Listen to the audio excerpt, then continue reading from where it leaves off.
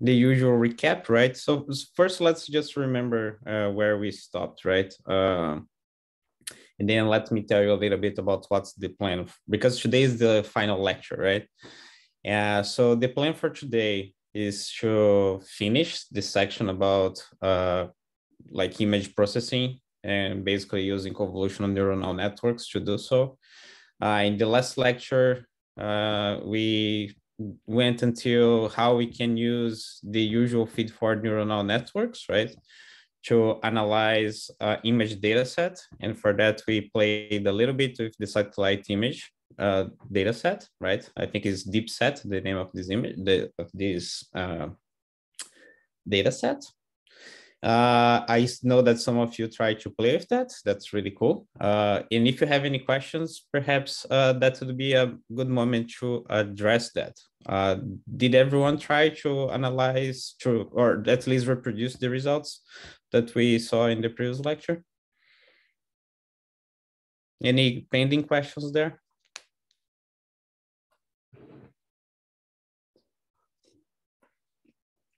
But as we saw, like, because we have been building things step by step, right? So we started like with just simple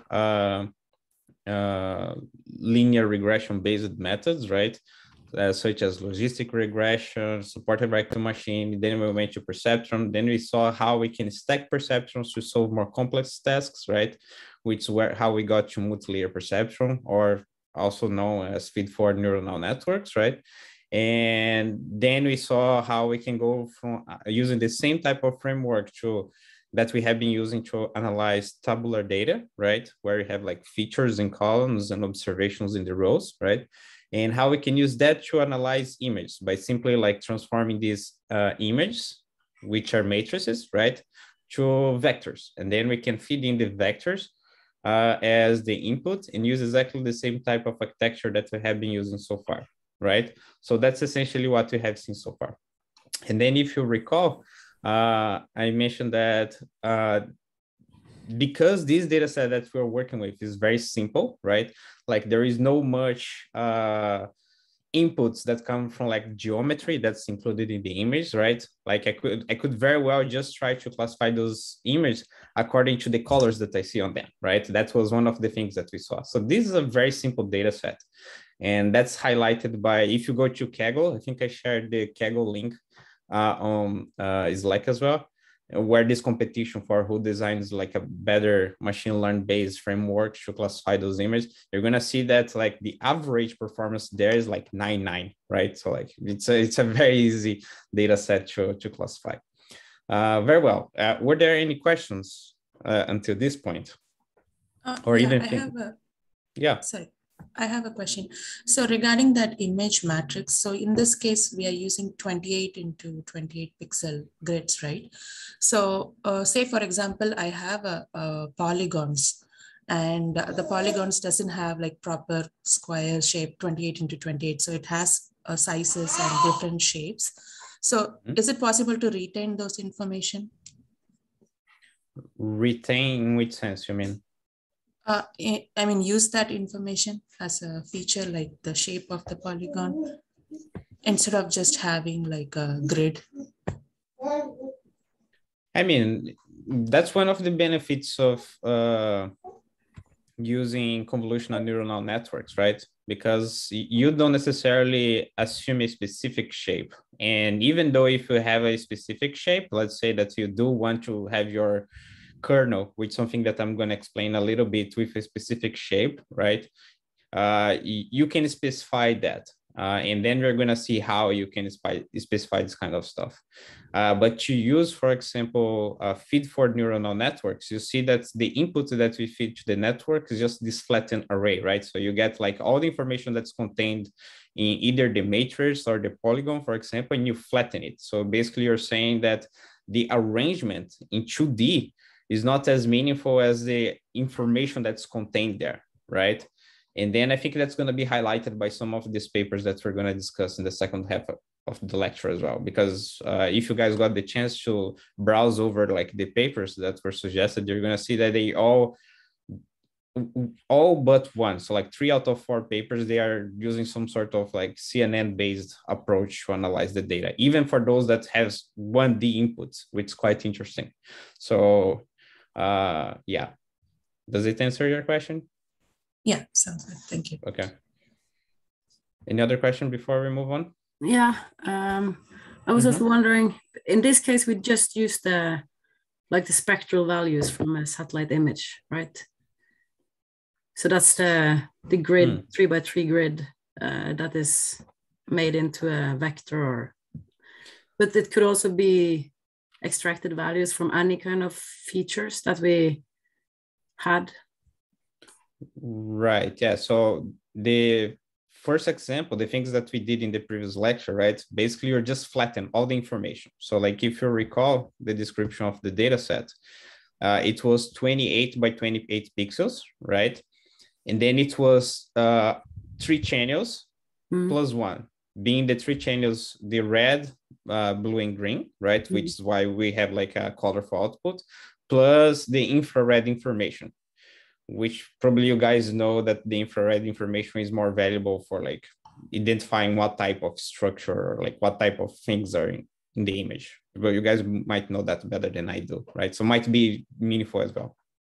So and then what we did was basically to just flatten everything, right? So like all this information, the 28 times 3, right? To just be like a flat vector, right? Oh, not 3 times 4, right? Which is exactly the dimension of the input layer, right?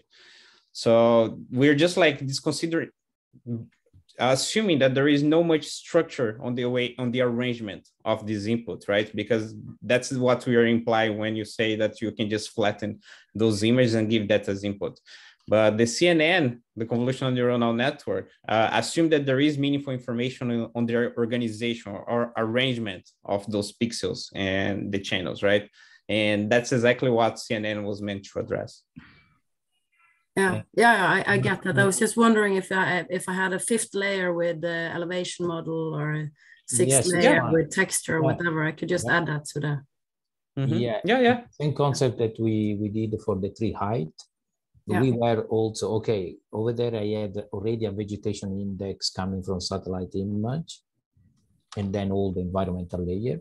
But here the same, you can have the channel, the 3+1 channel from satellite image and all the, for example, it's very common to put digital elevation model because in flat area you have agriculture, for example, quite often, you know. So yes, you can add in all the different information and they will be treated perfectly as a number. So perfectly the same as a spectral signature. So normalization and flatness and so on. So perfectly in the same way. Good point.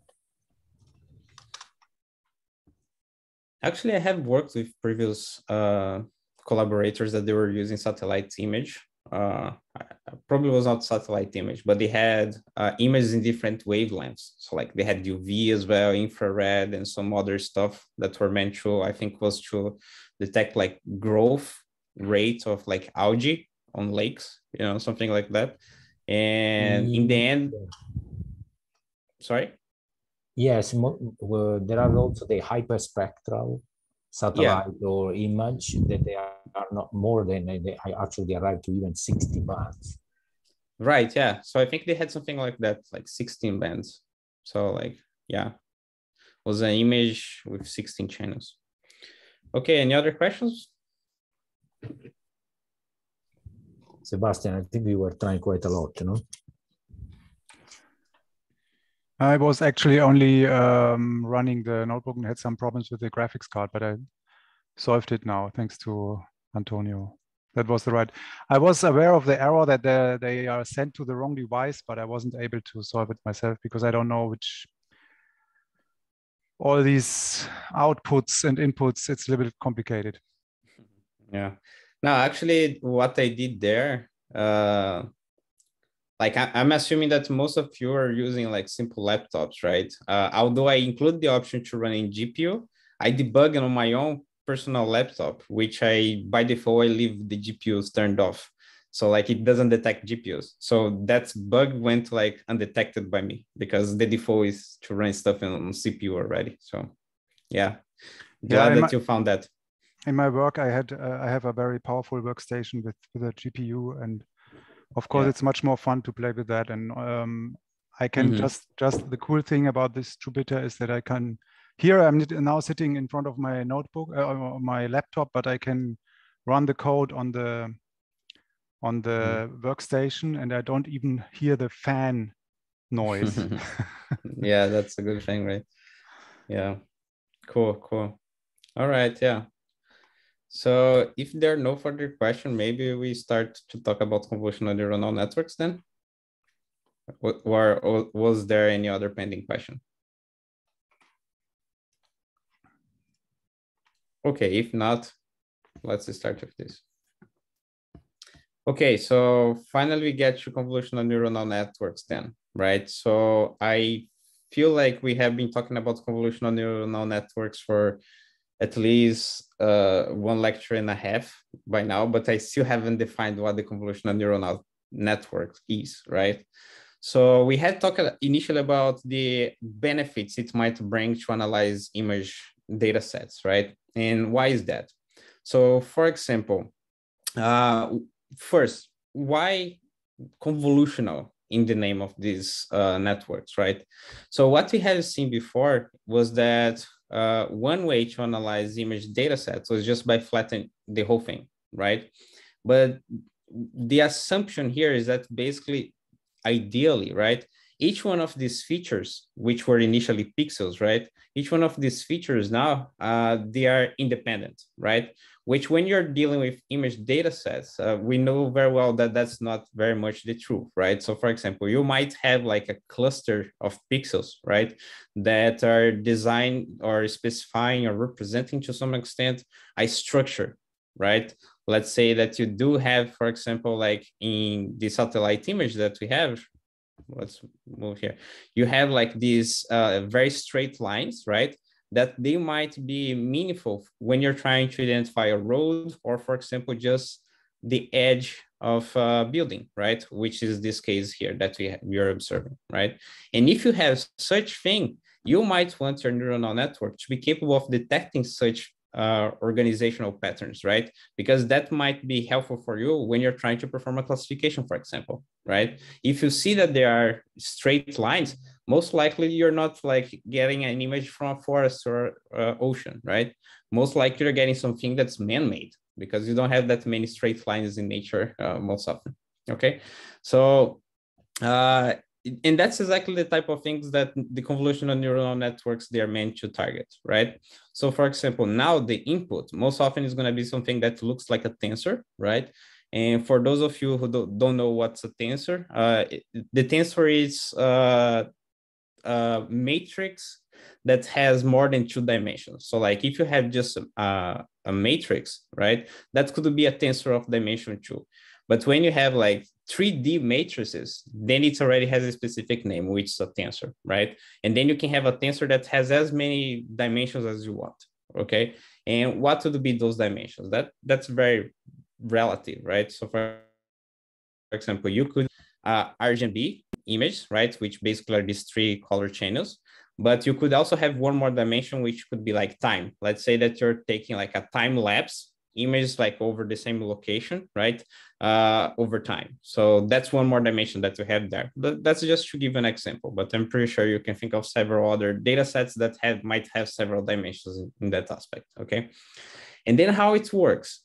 So for example, when you're defining your convolutional neuronal network, usually you're convolving, and that's why we had this convolutional in the name, right? Convolving the input with a specific kernel, okay? And what is the kernel? You can think of the kernel as a filter that's looking for patterns that look like the specifications of the filter, okay? So let me see if I included one example here. Okay, so those are like few kernels that usually they are used, right? So for example, those are the kernels that were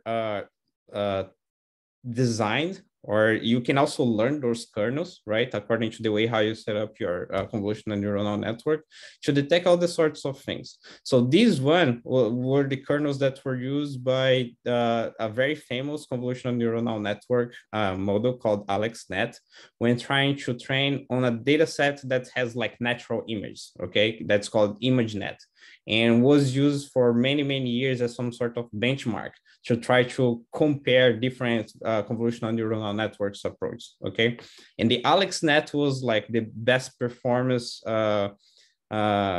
convolutional neural network based model for many years until like more modern things such as ResNet and Inception, which are two models that we're going to discuss later on, they came to exist. Okay, so a few things that here probably you'll notice is that like some of these kernels, which are filters that you're going to use to convolve with your image, they have very interesting shapes, right? So for example, if you observe those first kernels here, they sort of have like these white bands that are making a sandwich with a black band, okay?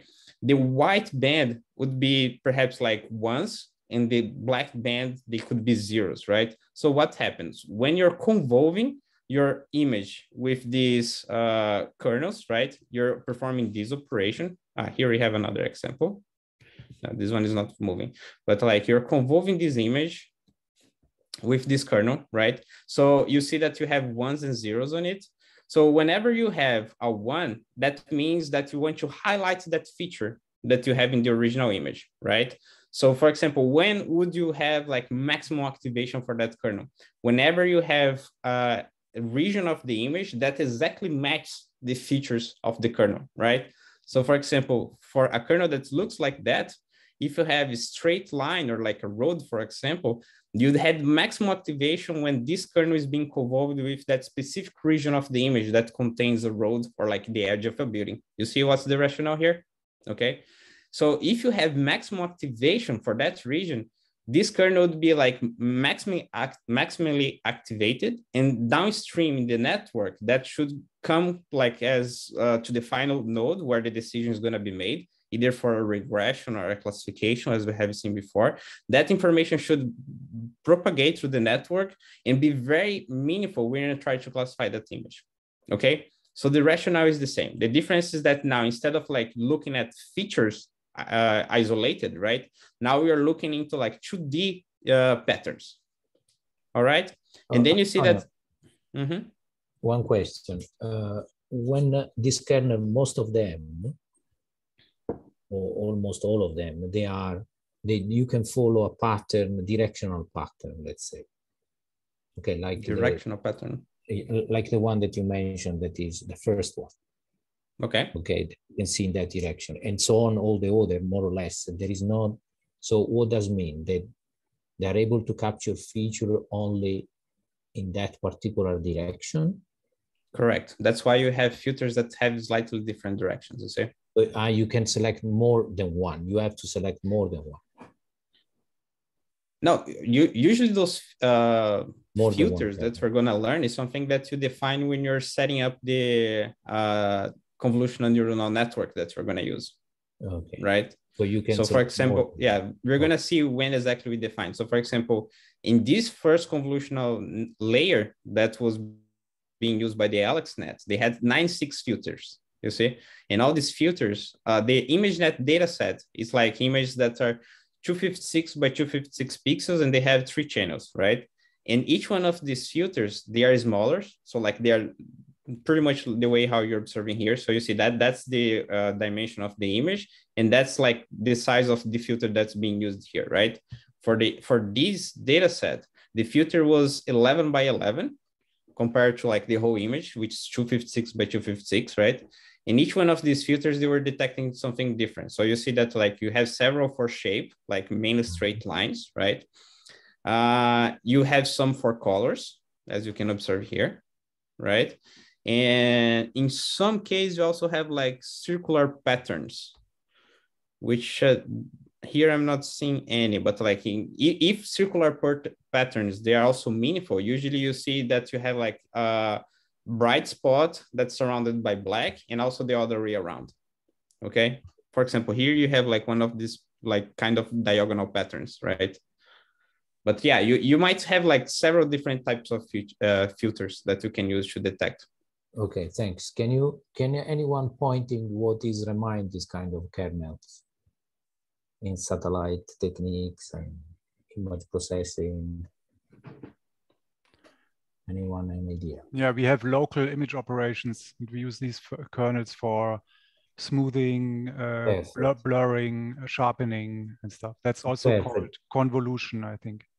Perfect. All this kind of filtering that we use in image processing for texture analysis, for example, in remote sensing, edge detection, they are perfectly the same. You try to bring the information from the other pixel to the local pixel focus, and you try to understand the local pattern around that pixel, okay?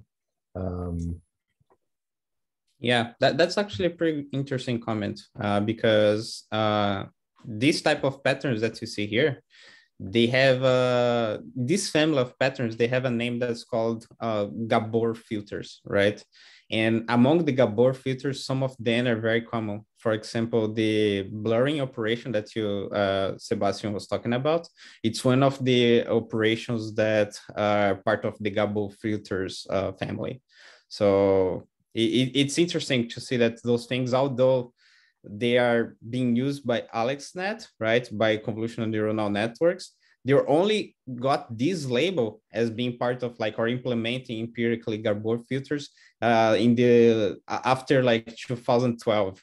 And the Gabor filters, they're like from the 80s or even earlier than that, right? So like people concluded that like, oh yeah, actually convolutional neural networks can generate something that looks like Gabor filters. So yeah.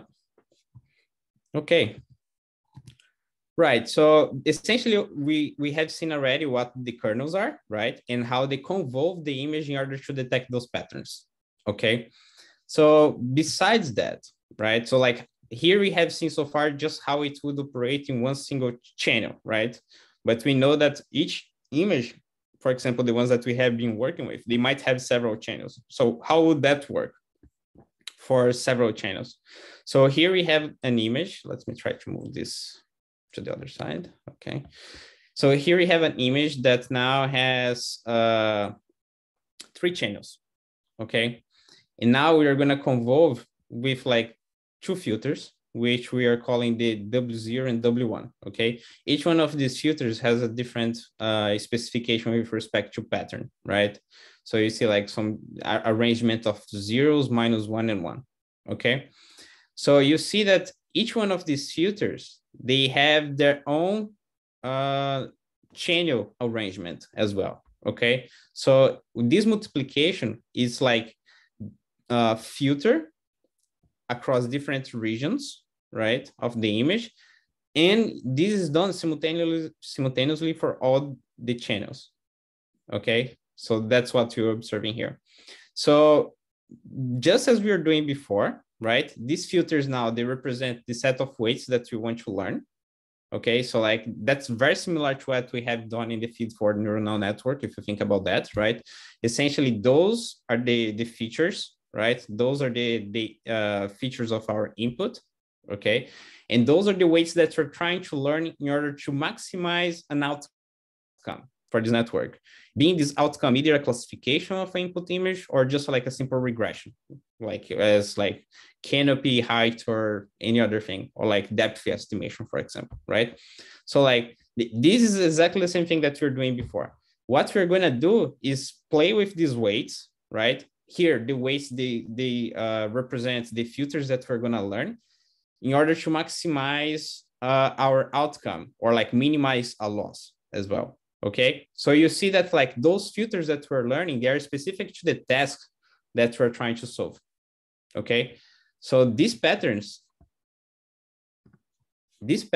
right, they were meaningful for an image classification task, being those images like natural images, so like pictures of stuff. Okay, but the filters that you might learn for your task, they might look very different because they are meant, like they are optimized to solve your task. Okay, very well. And how does it work? So like Here we have a matrix multiplication, right, between this region of the image and the filter, okay? So if you do this matrix multiplication, right, it's a pointwise multiplication. It's not like a dot product or anything. If you do this multiplication and sum all the values that you have, that's what you get for a specific region on the output, okay? So for example, here we have this kernel that's being convolved with this image, right? Another thing as well, you see that you have zeros like on the borders, right? Those zeros, they are artificially added, right? Like that's something that you can ask to do while you're designing your convolutional layer, right? Because for example, if you have to convolve this image with this kernel that's 3x3, right? And you don't have padding, what would happen is that your starting point would be this block here. Can you see that? Right? So like things that are in the edge, like, or the border of the image, they would be basically discarded, right? So if you do want your filter, your kernel, to start at the very first pixel, you need to add this padding that we call with zeros. Can everyone see that? So that's something that also you can define. So for example, if you don't do that, most often you're gonna get zeros on the edges of your output after you do the convolution, okay? And as you can see, we have one value that's generated by blocks of 9 pixels here, right? And that's what you get here, okay? So far we have covered like two things, which like the importance of the kernel, right? How this operation is done, right? Because like that's just the multiplication, and also the padding, right? Which is like this extra feature that you usually define when you're designing your convolutional neuronal network. Okay. Any questions so far before we go into more details of like what's the padding and now what's the pooling operation? I hope. Why is it so small, the output? This output? Yeah, should be like the same size of the input, right? No, right? Because like what you're trying to do is to go from image space to something that looks like either a single number, right? Which like, let's say that we are doing a regression. So we just want a single output, or very few nodes that represent classes, right? So for example, our input is, let's say, an image of 1000 by 1000 pixels. We want as output of that network either one single value, so one node, or very few nodes. Let's say that we have 10 classes that we're trying to classify. So we would have just 10 nodes. So you see that we're doing like this downscaling of like number of features all the way to 0, right? Not to 0, to either one or very few. You see? So that's something that I was going to describe. Yeah. That's not a spatial relationship here. It's on purpose to make it smaller. Okay. Yeah, because that's the goal, right? Like we want like to classify the input in very few nodes or just one perhaps, right? So you see that you usually have like this downscaling of spatial resolution all the way to something that looks like that, right? Which I was going to get to later, but it's important that you realize that there is this like kind of cone shape in the way how you're downscaling the number of features that we have. Okay. I think there was one more question. Yes. And what happens if there isn't a filter for the task that you want to do? Or is there a filter is what, for sorry? every task? Is there a filter for every task? Or are there tasks? If there is a filter for every task. A kernel. The kernel, yeah. So these kernels, they are learned in order to make the best use of the data that you have and approximate the target, right? So like, what does it mean? That those kernels, they are going to be optimized for a specific task.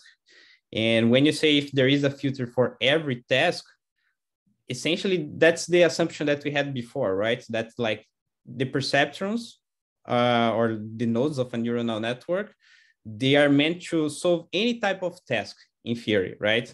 Based on like Nielsen's observation, is that like they are universal computational engines, right? So in theory, they should be able to find a set of filters, right? If you're talking about specifically convolutional neuronal networks, a set of filters that are going to be helpful or meaningful for you to go from image space to target, right? If they are meaningful visually, maybe that's what you mean, right? If they are meaningful visually, that's something that's very abstract. For example, would you say that this filter is meaningful? It's hard to tell, right? Because like it's just like a mix between green bands and red bands.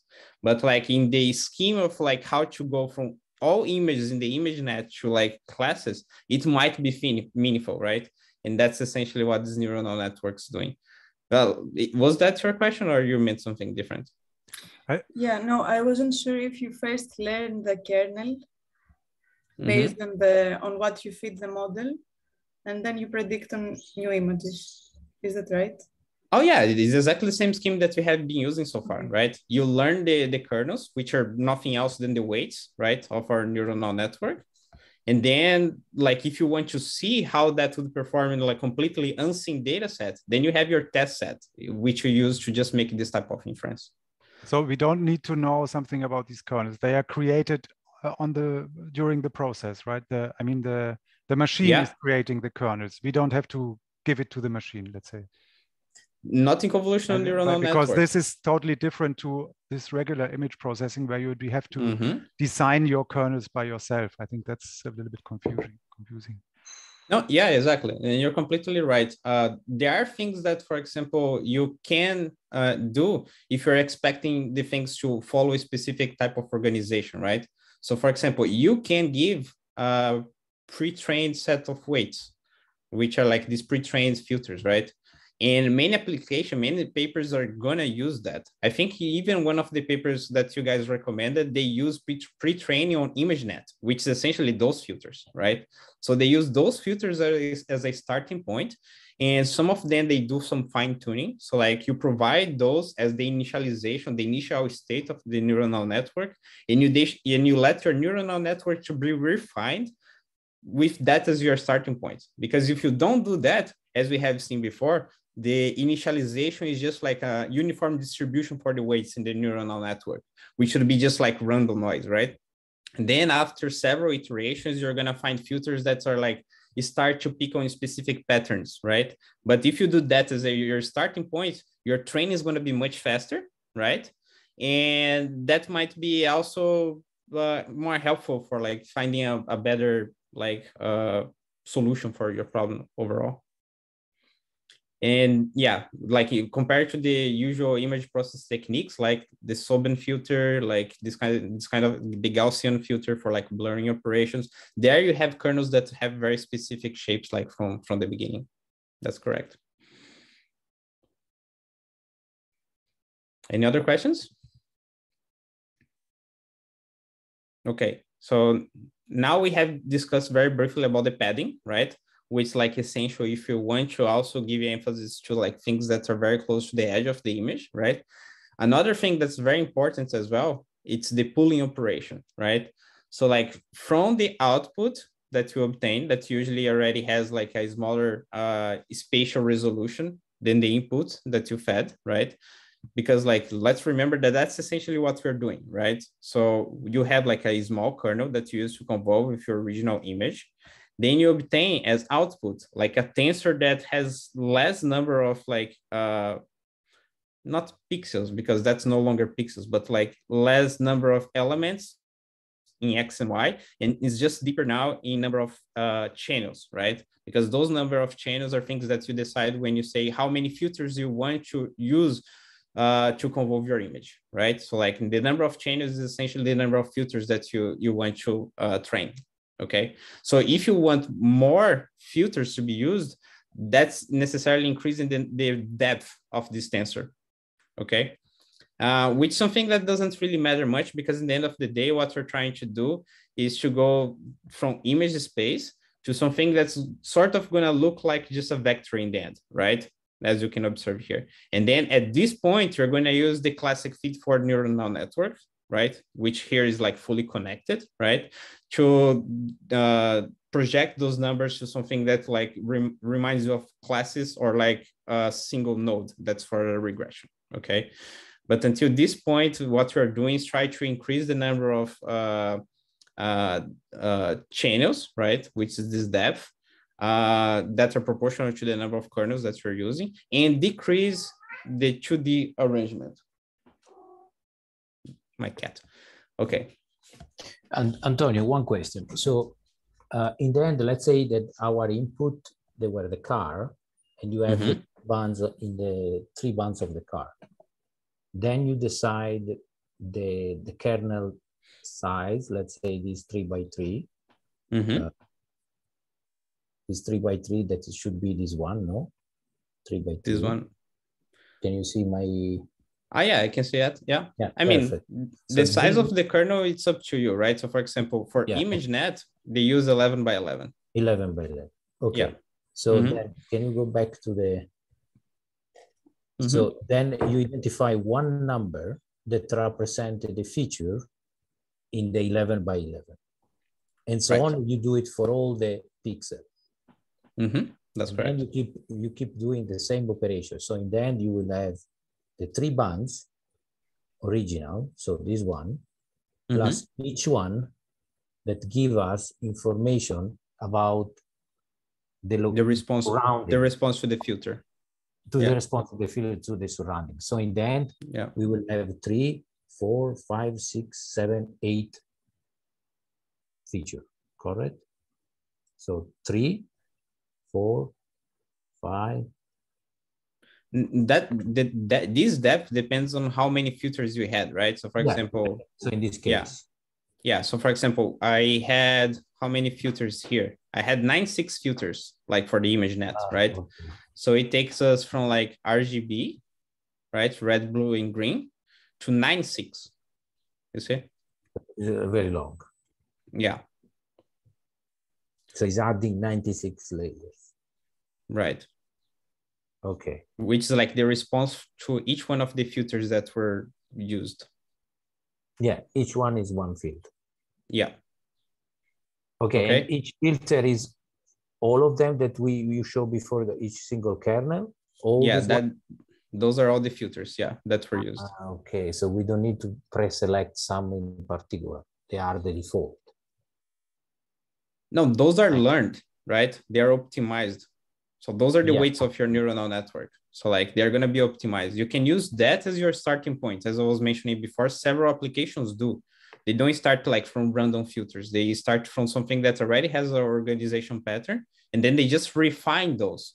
So like they just like do small modifications to these filters that are already known to be like a good starting point, better than random, right? Okay. Yeah. Can you remove the lines? Yeah, perfect. Yeah, I was trying. Yeah. Clear. Okay, I think it's gone.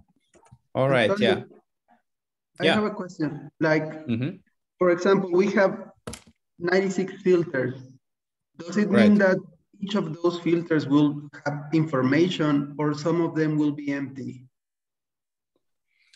It's very difficult for you to have empty filters, right? And can anyone guess why that would be the case? Based on what we have discussed about like these tendency or thing that we want to enforce on the neuronal networks with respect to the weights, how the weights are distributed.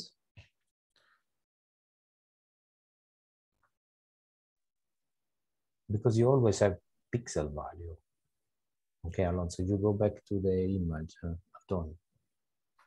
But that's not the answer. Oh, okay. But that's not the answer, no. Because we don't have like 0. Yeah, because we're not gonna get 0, right? And why was that? Let me find that slide.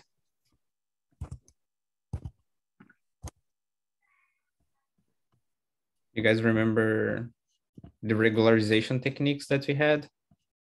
This, right? So what would imply that you have like the filters are the weights, as I just described to you, right? They are just considered filters because they have a specific 2D organization, but they are essentially weights, right? So would I have a 0 weight in my learned weights? Not necessarily, right? Because like the network's trying to get something that looks like that, right? Like, so the network's like being forced to learn meaningful or like greater than zero weights, right?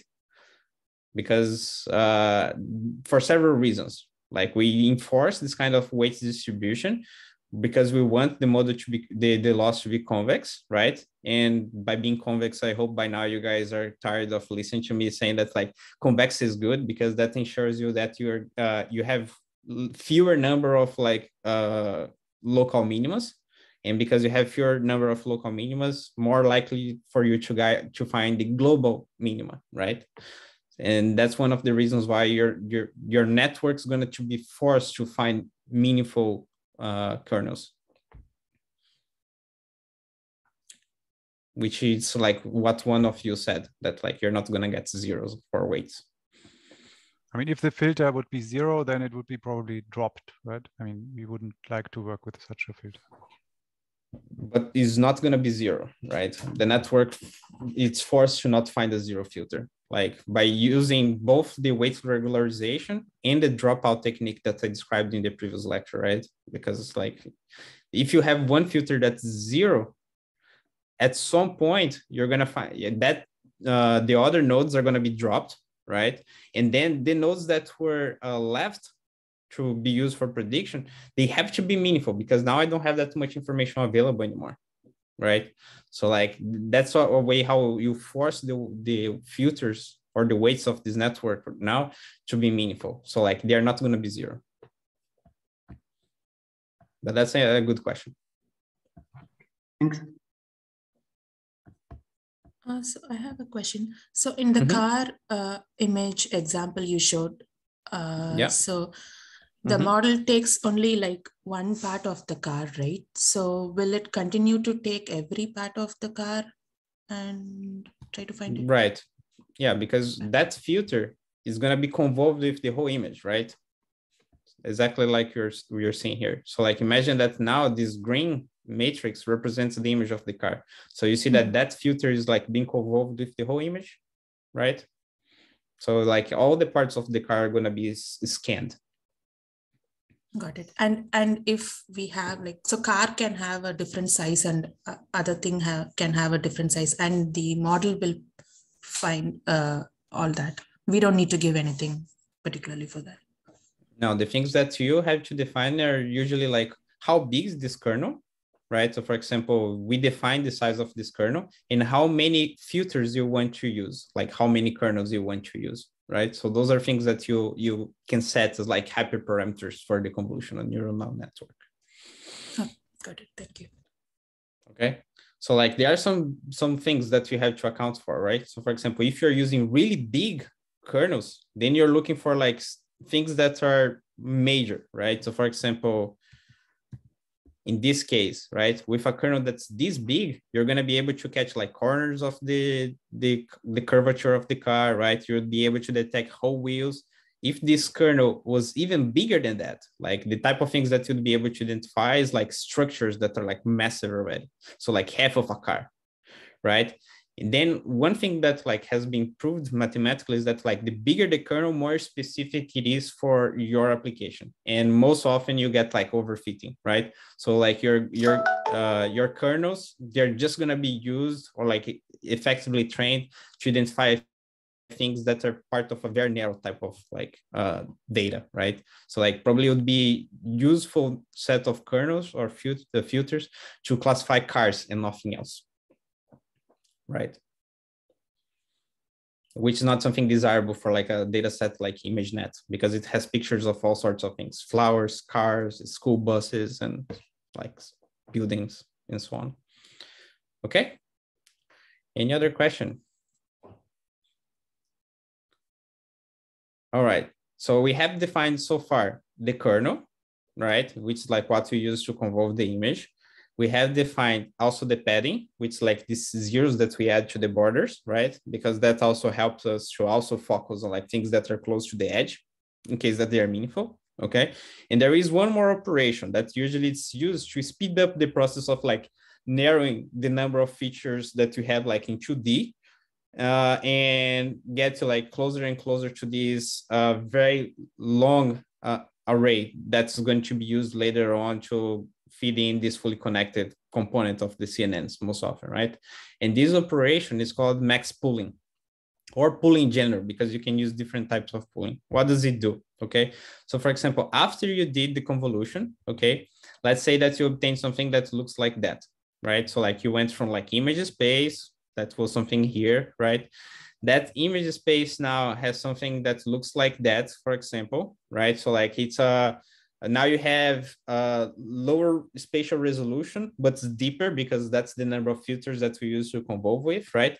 And one thing that people do at this point is to just say that you want to not take the whole information that was given as output of the first convolutional layer, but you want to summarize that even further, right? So for example, let's say that this is the output of the first convolutional layer, right? Here looks a little different, but you can assume that was exactly the output that we're getting here, okay? So that was exactly the result of the convolution of the first convolutional layer. So here, what they do is like, okay, now I'm gonna set a size for my max pooling, and like whatever I have within that block, right? Or like that portion, I'm gonna summarize as just being either the mean of the values that I have within that region that I'm trying to summarize, or the maximum value, right? So for example, here we are summarizing this tensor now, right, as just being like the maximum value that I have for that specific region. So for example, the maximum value for that specific region is 6. So you see the 6 here.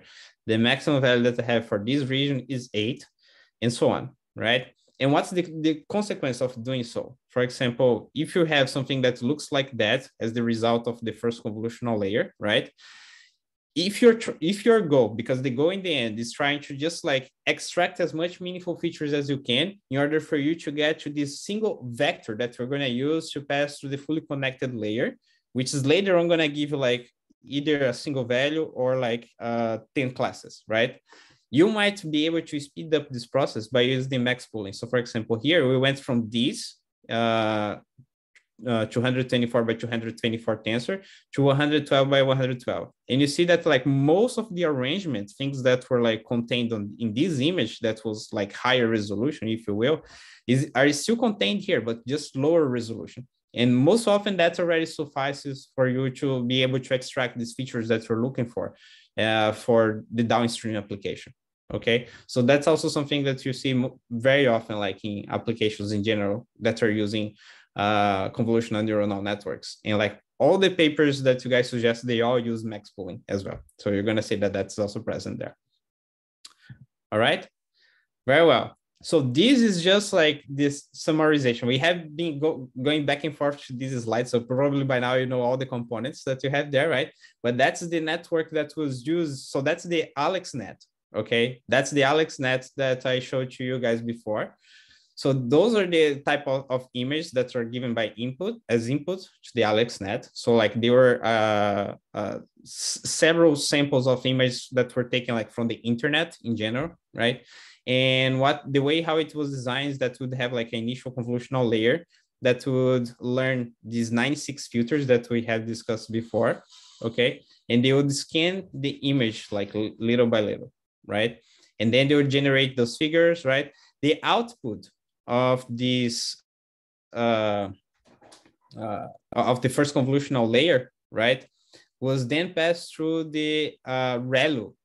So ReLU is the activation function that we have seen before, right? So you see that even these activation functions that we have explored like extensively for feed-forward neuronal networks, they're still being used for convolutional neuronal networks. So like whatever is the output of this convolution, again, the convolution is just like the multiplication of the input by a set of weights that are being learned. So like those are exactly the same terms that we have been dealing with for the perceptron and for the feed-forward neuronal network. So are exactly the same thing. This output needs to go through an activation function. So like the preference for like activation function in neuronal networks are usually ReLU, and that's the one that we have been using the most, right? For like hidden layers and stuff, right? This is followed by a pooling operation. So that's this strategy that you can use to try to shrink down the spatial arrangement of your input even faster, right? Because like you don't need that high resolution in this step. And then you repeat usually this procedure by like another stack of convolutional layer in ReLU, another pooling operation. Then you can do that as many times as you want, right? And you're gonna see that like some people, they use like 50 of those layers, like in combination, right? So like you do like more gradual decrease of the spatial information all the way until you finally get something that looks like just a single array, right? And when you get to the single array, then you use exactly the same feed-forward network arrangement that we saw in the previous lectures, right? Until you finally get the output that you're looking for, which is either one single node for regression or like a binary classification, or as many nodes as classes that you have in your data set. Okay, that might be a lot of information to process. So please let me know if you have any questions about the usual arrangement of convolutional neuronal networks. The only things that I want you to keep in mind, it's like the definition of a kernel, which is this filter that we use, right? The usage of this padding, because like that's something that's also very important depending on like how this input information that you're providing is organized. If you don't have meaningful information in the borders, you might just like not need padding at all. And the pooling operation, which is also very important. Okay. And at this part here, those are the things that we have seen like over and over again during the feed-forward neuronal network sessions of the class. All right, any questions?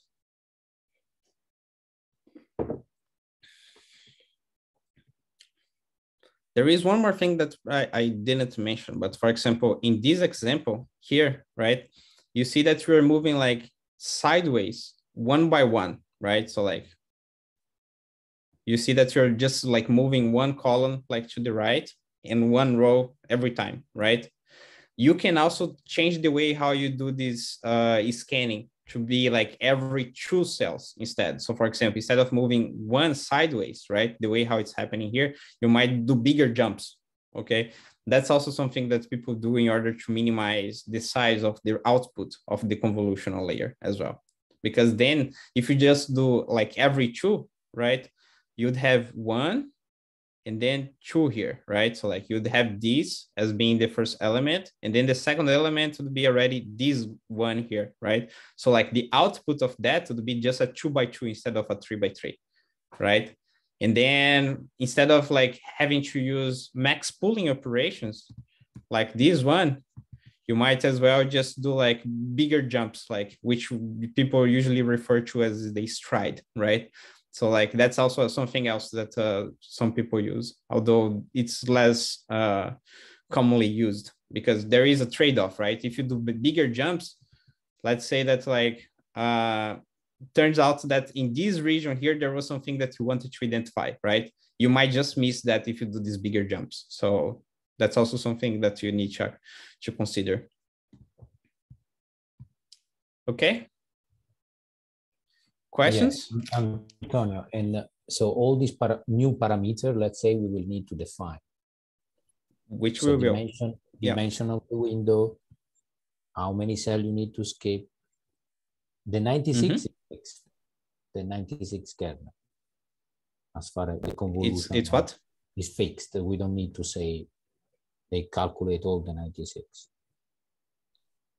No, you choose that as well. Like they use 96, but you might want to use just 10, or you might want to use like 2000, right? And then the padding and the pooling. The pooling is something to reduce even more. Yeah. Okay. Okay. Yeah. But yeah, those are all hyperparameters that you define when you're designing your network. And then we're going to see some of that now. Okay. Okay. Okay, so maybe we go back here, right? So like, let's see how we define the convolutional neuronal network now. Okay, so here, that's the code that I use for this very simplistic convolutional neuronal network, right? So here, Before, what we had was just the FCs, right? Which were the fully connected. And I hope you're familiarized with those, right? Now we have something a little different because now we also have the 2D convolutional layers, okay? And how is that defined now? So the first parameter that you define is the input of, like, in terms of number of channels that you have for your input, okay? So remember that before was the number of features that we had, right? So like, oh, my data is 2D because before you're just using X and Y. So it was just 2. Then we went to use 20 because those are all the number of features that we had in the 3 high data set, right? And now you're using 4. What's the 4 here? Given that we're using the satellite image data set. The dimension? Red, green, and blue, and the infrared. In infrared, that's correct. Those are the channels that you had in the data set. The output is the number of channels that I'm gonna have in this thing here, right? Those are the channels that are like the output channels.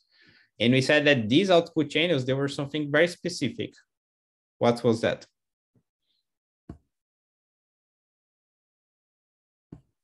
What was conditioning the depth of the output of the convolutional layer? Number of kernels. Number of kernels. So you see that this parameter is the number of kernels. Okay. Now the next parameter, let me open the torch definition of this. Here, in case you want to get more details. Okay, so the first parameter is the number of input channels. The second one is output channels, which is also the number of kernels, right? And then you say, what's the kernel size next, right? What's the kernel size that you're using here? It's 5, right? So like we are using, the AlexNet uses 11 by 11. The toy example that I showed to you guys here, we was using 3 by 3, and now you're using 5 by 5 to the satellite image data set, which is reasonable, right? Because the dimensionality, like pixel wise, is 28 by 28. Okay. And then there is one more parameter that we haven't defined, which like what's the stride, right? By default, the stride is 1. So like you're just moving like 1 pixel sideways every time that we do the moving, right? The dimensionality of the padding. So I told you that like if you don't put anything, right, you're most likely discarding the things that are on the border of the image, which I'm willing to take the risk. I don't want to consider things that are too close to the border, right? And then you have some other operations, for example, the bias, right? The bias is like this constant that you add to all the filters, right? By default is set to true. So for example, I might have the option to learn some offset, right? That's just gonna impact the output of all the outputs of the kernels, right? So that's just a bias. And what else we have here? Device, blah, blah, blah. So for example, you might set directly in which device you're going to have your thing. So like you don't need to do it manually like Sebastian had to do. So you might define directly here as well. Okay, good. So I think we have defined all the parameters that we need for the convolutional 2D layer, right? So like this now is fully defined. So like that we know all the operations that we want to do. So next is the max pooling 2D, right? That I defined to you guys here, right? So like how I'm gonna aggregate the information that I have from the output of the convolutional layer. So here I'm using a 2 by 2. Okay, so the first 2 is the size of this kernel. So it's exactly the way how you're showing here. And the next 2 is the stride. So like you see that like here we had kernel 2 with stride 2. So that's exactly what we're doing. Okay, so that's the kernel 2 for the max pooling. So I'm going to use like 2 by 2, right? And I'm going to summarize that as being just the maximum value that I have in that window, right? So like that's exactly what we saw here, right? And then I'm going to move 2 pixels to the other side and redo this operation. And that's essentially what the colors are defined. So that's the first block here and the second block after I move with stride 2. Good. Any questions? Then I'm going to repeat this operation, right, for the second convolutional layer. So like we did this first operation, convolutional, right, pooling, and now I'm going to do the second operation, the second convolutional operation, which here is the conv2, right? So as we saw before, the first one, it's input channels. The input channels are still 6, right? And now I'm going to say how many output channels I want. So like how many filters I have for the second convolutional layer.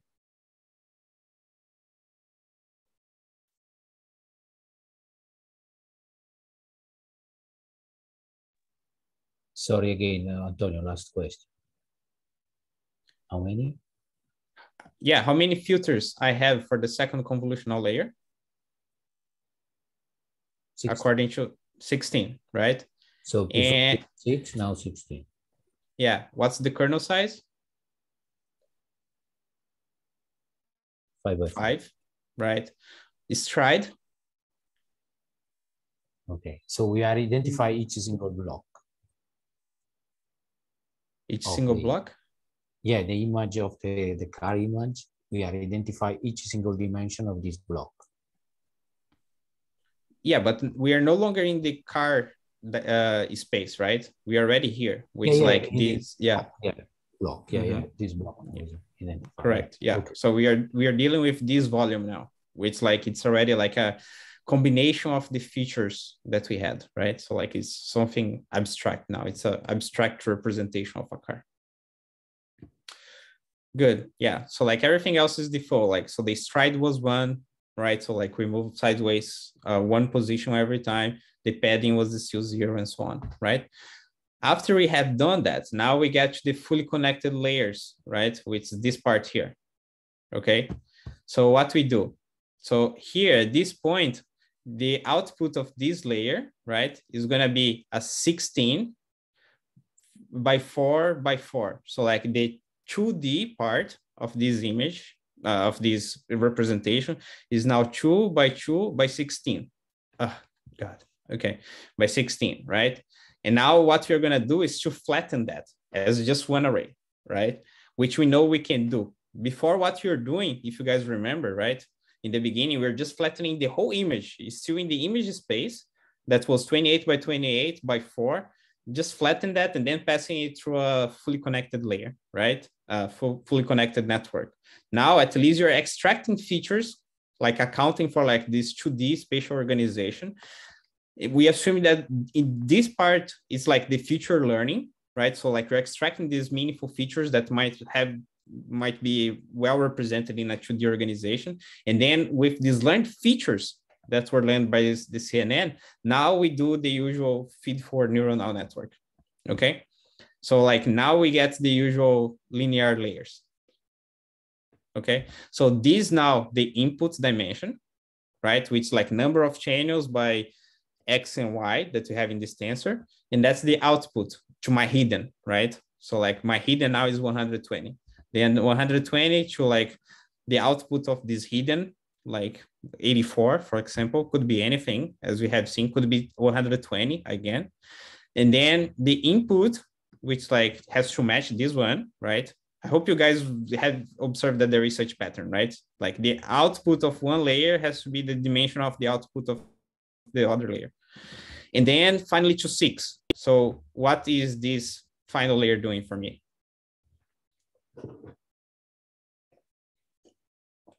Why is it 6? It's the output layer with 6 different classification categories. Yeah, because I had 6 classes, right? So that's why that one is 6. So those guys, they're all hidden dimensions, right? As we have seen. And this is the one that's matching like the number of input channels that I have, which were 4. So like everything else here can be considered as hidden, right? The hidden layers. They just have like different organizations. Okay. Any questions until here? Why is it 16 times 4 by 4 again? I didn't get that. Yeah, so that was the number of channels that I have after the first convolutional layer.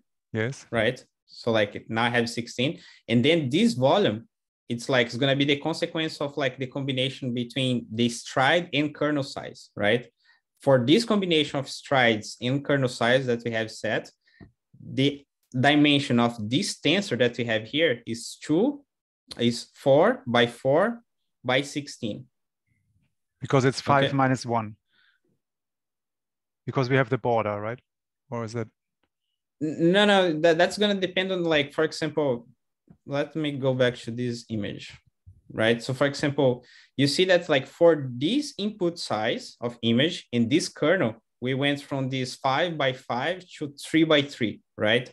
And then I told you that, like, for example, if I was using stride 2, it would be just 2 by 2, right? Right. So turns out that, like, according to my combination of like kernel size and stride that I defined here, right, the output's gonna be 4 by 4. How do you know? Actually, there is a formula, which I probably should. Yeah, but you can do that. Well, but isn't there a way to do that automatically? I mean, that's pretty calculatable. So why is this? It is, yeah. It is calculatable, yeah. But the thing is that, for example, for this system, after I do that, for example, right, I still include the max pooling layer, which there is no way for the system to know that I decide to add a max pooling layer, right? So I still need to define those things, because like I might just do a different operation. But there is a way to look into the output of the third layer, let's say. Yeah, and I usually do. Yeah. So for example, here, I never calculate those things like by hand. What I do is like, okay, after I get here, I do a print, right, export shape. And then like I see what's the shape and I just define it here. Like that's what I usually do. Yeah. And another question, sorry. So we saw that you could visualize these filters of the first convolution. So how do the filters look for the second convolution? Are they visualizable? And they have so many dimensions, it's probably, but you could do a PCA or something. They are readily available to you as like in the image space, just the way how people plotted this, right? Yeah. So like you have like 9 6 filters that they have, where was that thing? Yeah, so for example, this is a stack of like 2D matrices, if you will, right? A stack of 9 6 filters. So you can visualize each one of those as individual image, which is essentially what we're doing here, right? So like, and then they have a very intuitive representation, right? But the thing is that, for example, after the first convolutional layer, you still have something that reminds you like of simple patterns. After the second convolutional layer, now they are combination of like abstract features. So they no longer look like anything to you, right? Okay. Yeah, so like the first convolutional layer, they might still learn something that's it's like interpretable, right? But after the second convolutional layer, it's just whatever helps the network with like combining features of the input. But there is usually a second layer, or in complexer cases. Oh, for example, ResNet and Inception Net, right? Which are like variations of simple CNNs. I think one has 52 and the other has like hundreds of convolutional layers. So that's what people play with, and so they are just the whole time trying different layers. And yeah, it's the curse of deep nets, right? Like the deeper, more powerful you make your model. Yeah. But as long as you have resource to train something like that. Antonio, one point. When you set up the 16, you set up, in the code, you set up the 16 kernel. Okay, but which one of the 96 is not one? So again, right? 96 was the value that the AlexNet designers decide to use, right? Yeah. But you can use as many as you want. So like if I wanted to use 1,000 kernels, I can do that, right? What they're gonna learn is a different story, right? But like I can use as many kernels as I want. So for example, here, I decide to use 6 for the first one. So instead of 96, I have just 6, right? For the first convolutional layer, right? So like in comparison to these guys, I would have just like 6. Which might or may not look like this, but I'll just have 6. So the first 6, no. Yeah, not the first 6, could be anything. right? Like this is what AlexNet learned, but like by no means that's what I'm gonna learn as well. Maybe I learned something that's different. What is Alex trained on? Is it also satellite imagery, or is it more like something else? Was the ImageNet, right? Which like pictures of all the sorts of things, cars, school buses, trees. So objects, like natural images. or yeah, natural images of our world, let's say, or of yeah. So not satellite imagery. No, not satellite image. That could be one task, to plot or to visualize our filters from the satellite imagery. Yeah, I think your paper, the paper that you suggested, the deep map, actually they show the filters that were learned there. So we're gonna get there. Okay. All right. Any questions? Any further questions? I'm very happy that you guys are asking questions. That's a good thing. Yeah, I was just wondering about the other numbers you choose, 120 and 84, or what it was. Are they random or more or less? This? Yeah. No, yeah, 120 and then 84 in the next. Are they? Yeah, they are the number of nodes that I have in the hidden layer, right? So like we said that most often what you want is to have this like cone shape, like decrease, right? I guess that 120 would be good. Okay. So, but you could use less if you want. Like you're gonna have less nodes, and like having less nodes means that's like you're reducing the capacity of your model, right? So like you want this transition to be sort of gradual. Okay. But you could go even higher if you want. You could set it to 1,000, and then like 1,000 to 500, then like 500 to 250, 250 to 6 if you want. You know, like. But I decided to use 120. Because 120 is more or less half of 256, right? Sort of, yeah. I try to make this gradual change. Yeah. Okay. All right. I think we get, okay. Then the forward, right? So like, can anyone describe to me what's happening in the forward? So like here we have the input, which is like image space. So that's 28 by 28 by 4, right? That's going to pass through the first convolutional layer, which is defined here. So I'm going to go from 4 channels to 6 channels, and then as many like X and Y as it's going to result to me. I don't know yet, right? These results are going to go through the relu as usual. Right? So like that's the activation function that I have for the first layer. And then I do the first max pooling, which is defined here, right? So like I'm going to shrink even further the resolution, okay?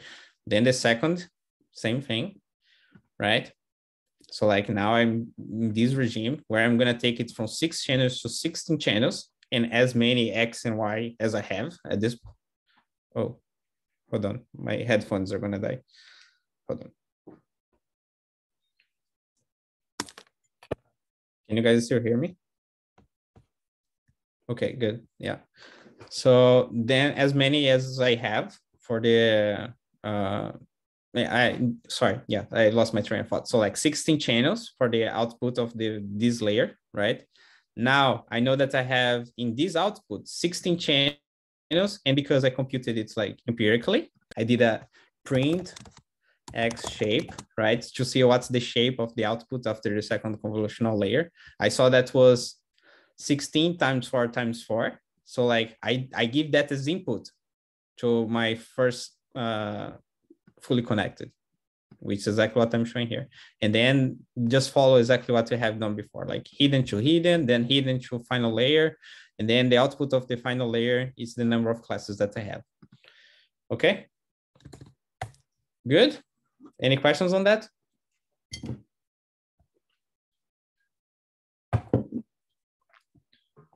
All right. This script is exactly the same that you have seen before with a small variation, because here, right, the output in the beginning was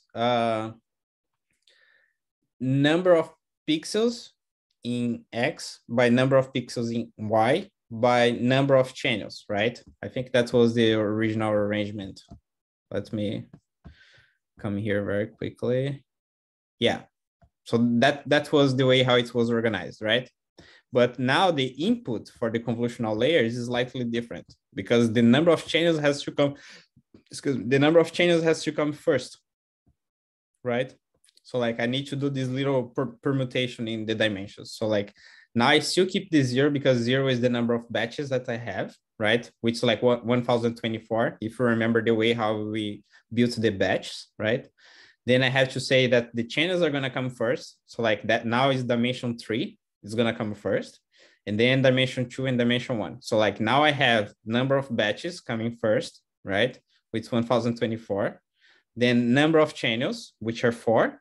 And then X and Y or Y and X, doesn't really matter, as long as you're consistent. So that's essentially the only thing that's different. And then absolutely everything else, like in this script that's going to be used for training, is just like the things that we have seen in the first part of this Jupyter Notebook, where we use feed-forward neuronal networks to classify satellite images. Okay. So by the way, yeah, targets has to have a 2 device here as well. Has to have what? Sorry? 2 brackets device. Otherwise, you get the CUDA error. Ah, yeah. If you're using definitely after calculate the loss after you're exactly there, yeah. Yeah. So if you're using a device that's different from CPU, you're gonna need that definitely, yeah. Which is like a bug on my code. Good job. Very good. So everything else is exactly the same, right? The way how you compute the loss. So like the loss is still the cross entropy, right? So that we discussed in the previous lecture. And then what you want to do is to compare the distribution of like probability distribution over classes for a given input with the probability distribution of the target, which is 0 everywhere, like for the other classes, and 1 just for the actual class. That's like the true class, right? So that's the only thing that we discuss like when talking about cross entropy, okay? So now we do experiments with it, right? So like I define this set of like learning rates that I want to play with. Like I define the model that I'm gonna use. So the CNN net is exactly what we defined like on the beginning, right?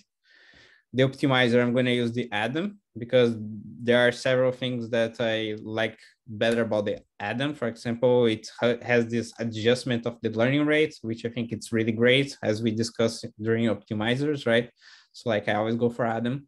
The cross entropy, that's the loss that we're gonna use. So I feed all these things that I defined here to this class train that we just discussed on the top, okay? So let's see like some performance now. Oh, I didn't plot I didn't plot the losses. Sorry about that. But I'm plotting like train accuracy, train loss, test loss, and test accuracy, right? So you see that, for example, here I'm achieving train accuracy 98, right? For this data set, test accuracy 94. Let's see if I got something higher. Oh, here's already 97. Yeah, so 97 is actually the best that I got, right? With this like very simple CNN. Let's see how much I did with the fully connected, just using the feed-forward network. So like in comparison to 97, which is the CNN, right? Let's see how much we did with the other one. Here I did 89, 94, 94 as well. Yeah, so apparently the CNN is better still by like a small margin, right? Like 97% accuracy in the test data set compared to 94 using the feed-forward neuronal network. So even though this is a very simple data set, by using the CNN for feature extraction, right? Still there is an improvement, even like for a data set that's simple as this one. If you go to Kaggle, like where they're running the competition, you're gonna see that like my 97 is very humble still, right? Like you're going to see that people are reporting borderline like 100% accuracy on this satellite image data set, but they are also using like much deeper neuronal networks. They're using ResNets, right? So like it's not a fair comparison. I'm just using like 4 layers of neuronal network, 2 convolutional and like 3 fully connected, right? So I have way less parameters, and I already achieved like 97% because it's a very simple data set. Okay, any questions here?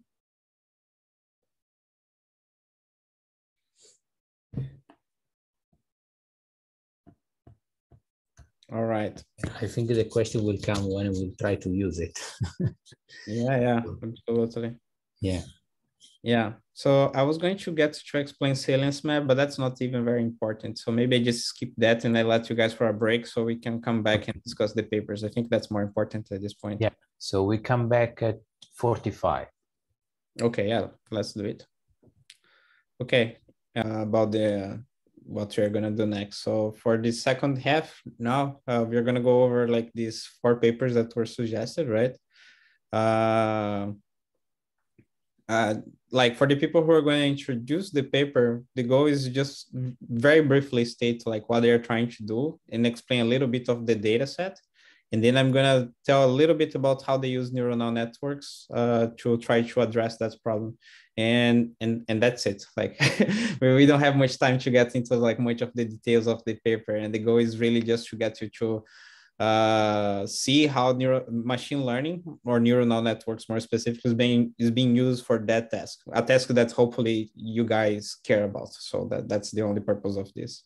Okay. All right, Pepe, you go first then. Okay.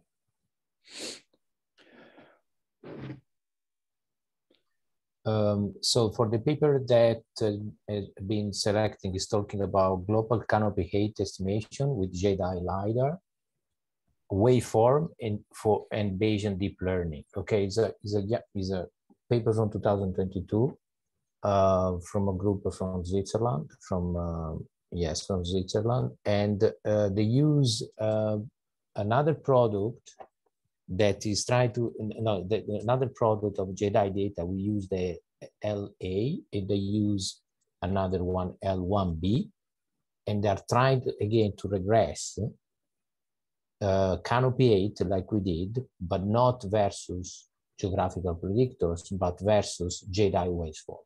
Okay, so the LiDAR, the input of LiDAR is sending laser scanning impulse, and then it is saving this waveform. So they are making a huge regression between the canopy top high and the waveform.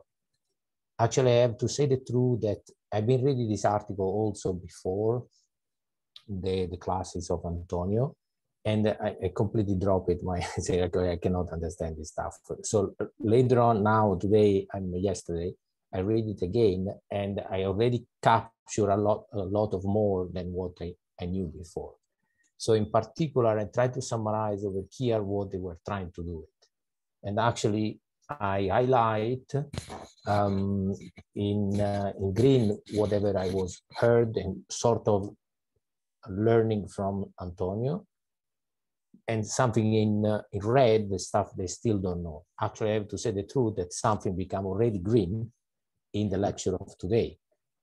So in our particular method, so maybe I can read, and we will stop word by word and try to say a few aspects about this. So our method uses deep convolutional neural network, and now we know what it is, to regress canopy top 8, canopy height. We adapt a ResNet architecture. That this one I think you mentioned today, correct? But maybe you can say a few words about this one. I'm going to explain that on my slides. So if you want, I can just take over already, and then I cover that very quickly. Okay, perfect. So I can go to our name by first replacing a 2-dimensional network layers with 1-dimensional convolutional. Over here is not really clear what they did, and in particular 2-dimensional network layers. Yeah, so the examples that we did today were 2D neuronal network layers, right? But you also have the 1D, where basically you have a curve, right? And then you have a filter that's defined in 1D, where you say like, I want a curve that sort of looks like that. And then you do the convolution between this kernel that has this shape that you can learn, right? Via defining like a 1D filter now, right? And you just convolve that with your waveform. That's essentially what they do there. Giuseppe, I'm sorry, is the recording started? Yeah, it's going, yeah. Just double check, but I think it's... Yeah, you see it in the upper left, there's a red button. I was looking for it last time too. Yeah. Okay, so now they have two-dimensional network layers. So they have two. They don't say how many nodes. But it's implicit on ResNet. When they say it's a ResNet, like it comes like, because it's the ResNet that's defined in Cayman He, the guy who wrote this paper in 2016. I'm gonna show that as well. Okay, one-dimension convolutional. Mm-hmm. So they use only one cube, let's say. After the card, there was one cube. Only one. Is it correct? One cube? No, in your card feature. Oh, wow. Convolution means that it is only one, so they didn't do the other step. No, it's one-dimensional convolution. It says that like it's not a conv 2D, right? The way how you're doing our filters were defining 2D, right? Like their filters are defining 1D, so it's just like a curve. It's not like a filter properly, right? It's just a curve. You convolve this curve with the waveform that you showed in the paper. I can show that. It's fine. Yeah. Okay, this one normalized layers. This one we know now what they are. Pooling. Okay, pooling is the one that you were explaining today. Also, you were saying the word pooling. Right. Yeah. Mm-hmm. More precise, our simple rest. Okay, this one constitutes 8 residual. This one is also, I didn't get it. 8 residual blocks. Yeah, I'm gonna show it now. Yeah, okay. Maybe just move on, Pepe. I think it's so we can finish all the 4 papers. Kernel size also. This is now I know. ReLU reactivation is block included a skip connection. This one is also I didn't get what I made. Okay. Yeah, I'm gonna show it now, Joe. Okay, perfect. And then something that also the model is going to bring is not only the regression but also the uncertainty in terms of aleatoric and epistemic. I don't know. This is something if you want to add something. Okay. Yeah, I'll address very quickly. Yeah. Yeah, to you. Okay, yeah. So let me go over these things. Yeah, so Pepe already introduced several things that I'm gonna discuss with you guys now. Yeah, so I just wanted to start here, right? So for example, some of the keywords that they use there, right? Like in the waveform preprocessor, they say that the waveforms were fixed with a maximum size, right? So like all the waveforms, they had specifically size of like 1,420 vertical beams. And they also use padding for short waveforms. Now we know what's the padding, right? So like for the wave shorts that were smaller than that, they add zeros at the end of the vector. So that's something that we saw today. And why is that? Because the CNN has this assumption about the size of the input, right? So like it's important for the CNN. They do this normalization, which is something that we have done like extensively, right? So like that's also something that's like you can see it's usual part of the preprocessing, which I hope you guys take like for the rest of your life. That's very important for like machine learning in general. Finally, like the ResNet, right? So Pepe told you a little bit about what's the ResNet, and he was like saying, well, but they didn't define how many nodes in the layers. And that's because the ResNet has a specific shape overall, right? I had to rotate this image just so it would fit. But what I'm comparing here is like what's a usual feed for neuronal net, usually a usual CNN. So one classic CNN is this VGG that people use quite a lot. You can see that's quite deep, right? So for example, let me try to zoom in here very quickly. Yeah. So here are the definitions of these, the layers of this VGG, right? So you can see that here's a 3x3 convolutional layer with output 64. So like 3x3 is the kernel size. Okay, so like it's a kernel size of 3x3, which I have seen before. And the output is 64 channels. So like now we know that it stands for like, we have 64 filters, right? And those are 2D convolutions, okay? Because it's like all those architectures, like the VGG, the ResNets, they all were designed to work with images, as you can see, image, image, and image.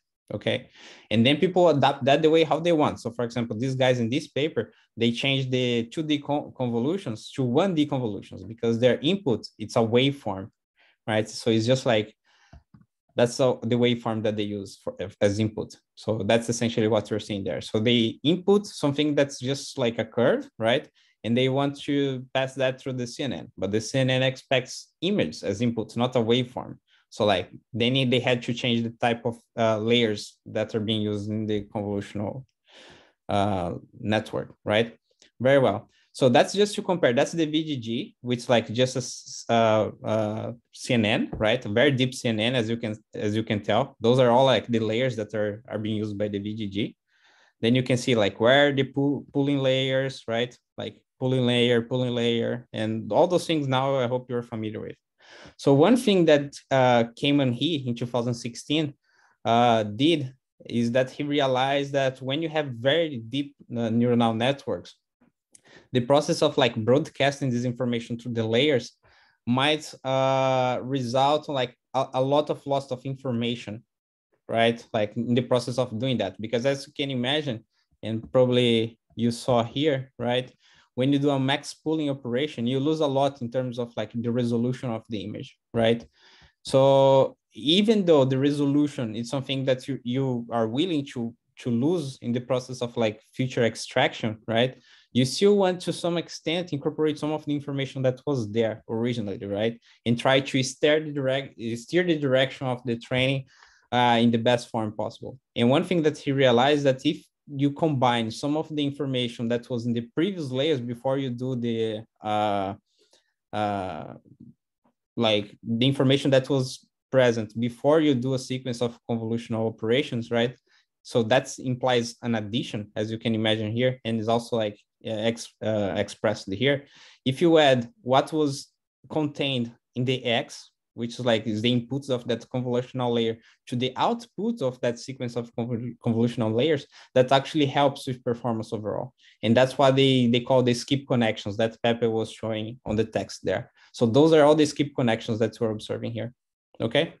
So the skip connections, they're quite effective in terms of like helping with the training process. And probably at some point, I'm gonna show a table that kind of compares the performance of ResNets to simple CNNs. So what they did in that paper specifically was to replace those layers that were using 2D convs by 1D convolutions, but like everything else was the same in terms of like dimensions, okay? So that's what they did in that paper. Very well. They also did something more because they also said that they implemented a simple ResNet, right? Which is like a modification to the ResNet. They replaced all the 2D dimensional network layers by 1D, which we already talked about. More regular downsampling. Yeah, the simple ResNet consists of just 8 residual blocks. So like here we have 1, 2, 3, 4, 5, 6, 7, 8, 9, 10, 11, 12, a bunch. So they use they use just 8. Okay, so that's something. Their model is a little simpler in terms of number of residual blocks. Being a residual block, this that we're seeing here, and also what's defined here. Okay. Then what else? Then they said that like the very last pooling layer is not a max pooling layer, but rather an average pooling layer. So what that means, instead of just taking the maximum value, like I showed to you guys here, instead of being just the maximum here, would be the actual average, right? So in this case, what would be the average here?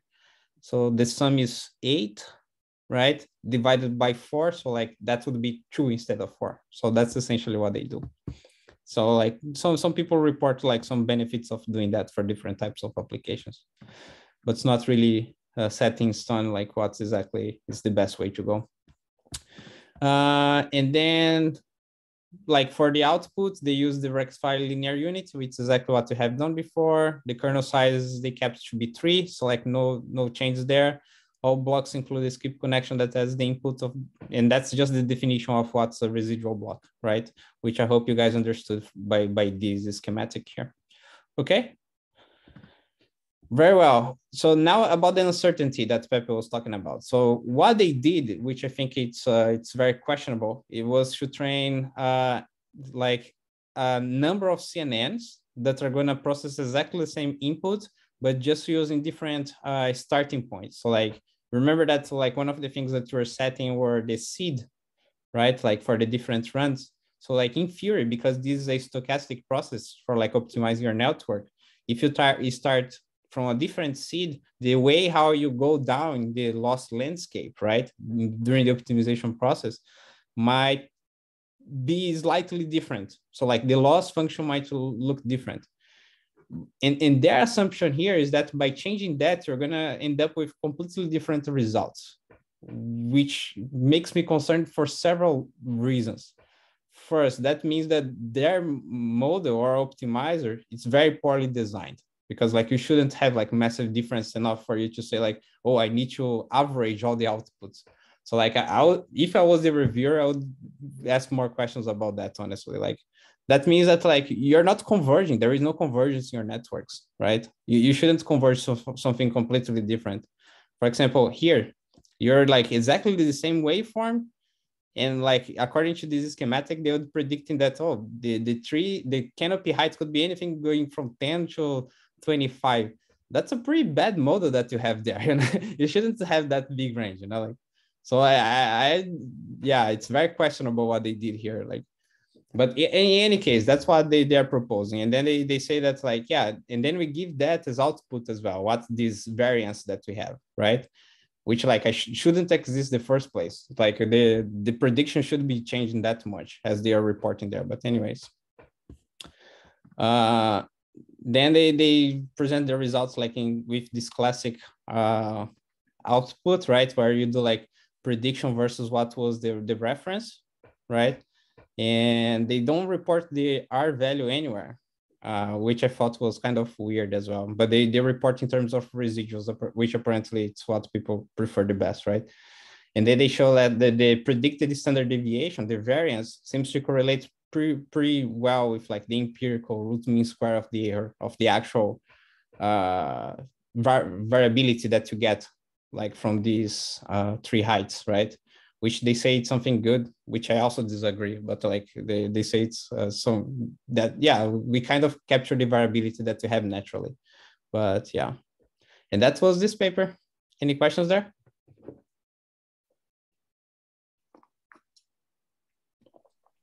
Thanks, Antonio. They mentioned about also in understanding the uncertainty by, so the uncertainty captured by this seeding, you know, changing the seeding and running this 10 convolution neural network and then getting the among these 10. Yeah. Okay. That's what they call the uncertainty, right? Which I would call like the poor design of their model instead of uncertainty. Okay. Okay, thanks, Antonio. So I will read again plus your explanation. Let's see if I capture a bit more. Right. So yeah. Become more green. Yeah, and so on. Good. So next we would have the convolutional neuronal networks, improved species distribution. So who was responsible for this one? And might. Okay, good. Can you introduce the paper? Yes. Cool. Yeah.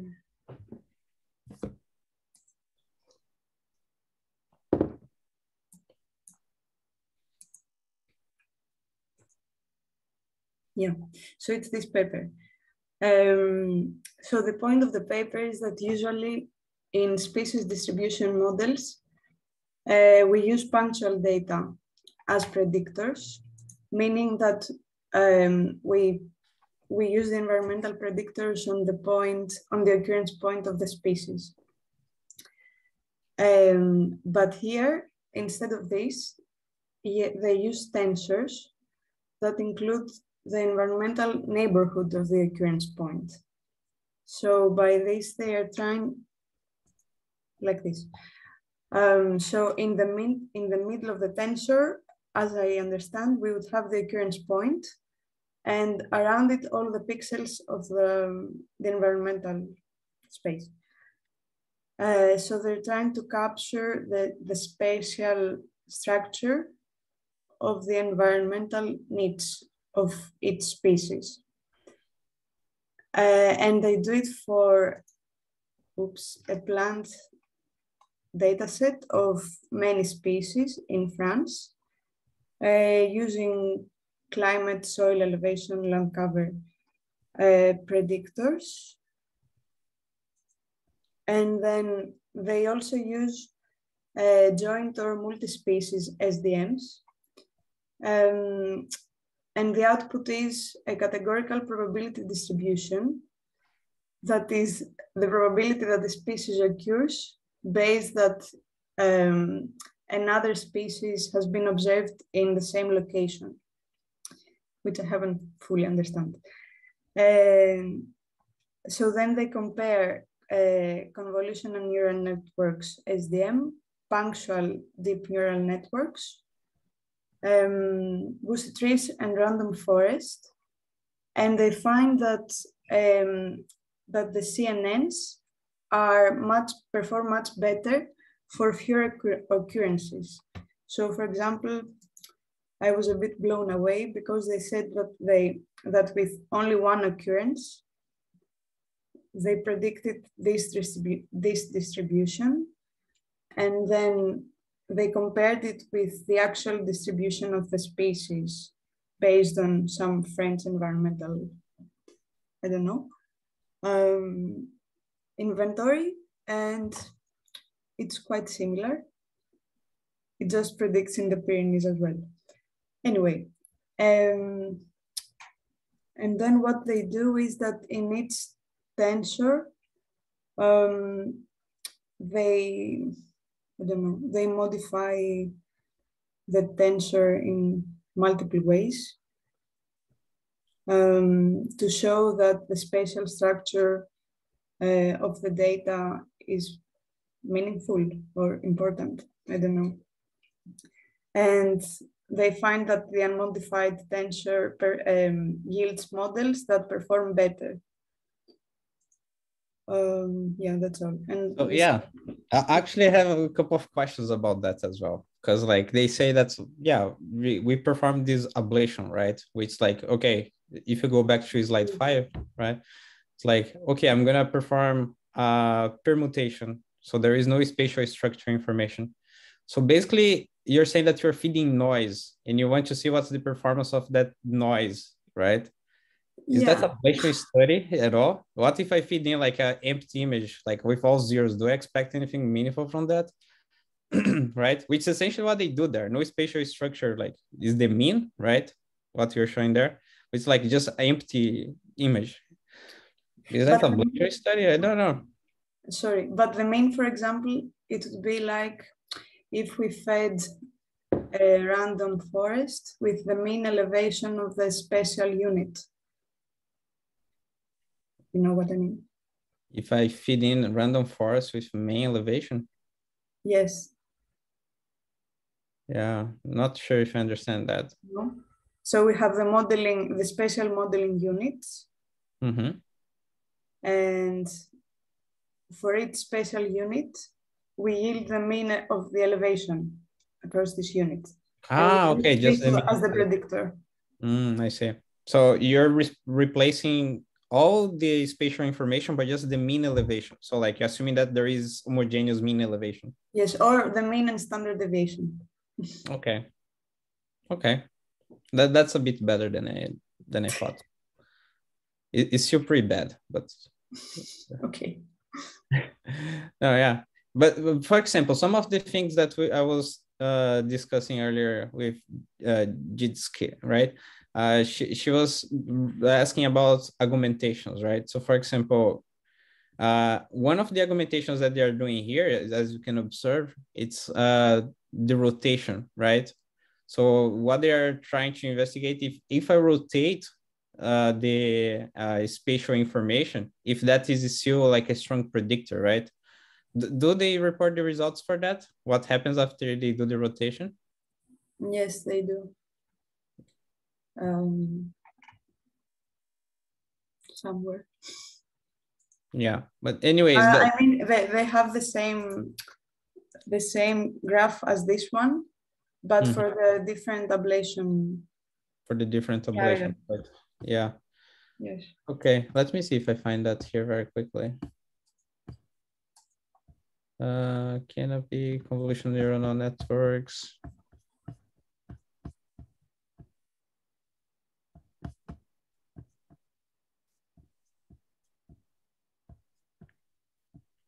Oh yeah, I think I found it. Central rotation, yeah. Can I share my screen? Yes. Okay.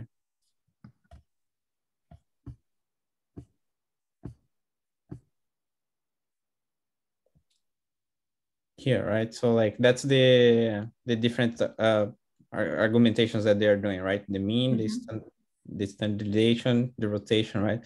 So like, as you can see, the rotation,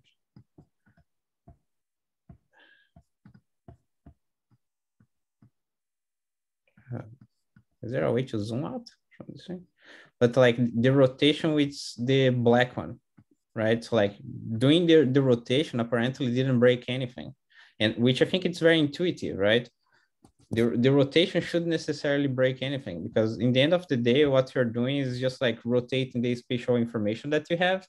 And for example, this spatial information is encoding something with respect to how that environment might be in favor for like species to live in that region, right? So like the simple rotation should not necessarily disrupt all this combination of factors that are like in favor of like let a species to thrive in that environment, right? So I think it makes perfect sense that it doesn't break anything. And in that case, if you do this rotation, you could be augmenting your data set, because now instead of just having this type of environments, right, you could like have several rotations of these. You'd have like, let's say that you do 10 rotations, these light rotations, right? So like you'd have like 10 samples out of this single one that also encodes similar probability of like species of occurring that location, right? So that might be advantageous. That's a definitely argumentation you could do. Okay, so let me go to the methods in this paper. Right, so some of the things that they discussed there already, right? So like, for example, she already explained about how they are using this spatial environment in Tensor, right? And try to use that to do this prediction of species occurring there. She already explained about how they're gonna take this information as being like what's surrounding, what's the neighborhood of a single location, right? Perhaps the one thing that I could add there is like, what's the model that you're using, right? So like they're still using a CNN-based model, but the difference is that we have seen what's the CNN, like the VGG was one of the methods, right? That's like a typical CNN that's used for image classification nowadays. We saw the ResNet, which was the method that was used by the canopy height model, right? And now we are seeing one more, that's the inception net. So the inception net, if you compare those two here, let me see if I have one that includes the ResNet. Yeah, okay, great. Let me try to zoom in. So like, yeah, so that's the ResNet, right? So like here you see all the residual blocks that we saw before, right? And now compare this structure of the ResNet to the structure of the inception net, right? So you see that you have way more parallel paths happening in the inception net. So like here we have the usual 3x3 convolutional layer, right? That's very similar to what people do in the ResNet. Like you start with convolutional layers and then you go down like with these skip connections. But here on the inception net, you actually have like 3 parallel paths, right? That they use a different combination of layers. So for example, in this one path, you just have 1 convolutional layer.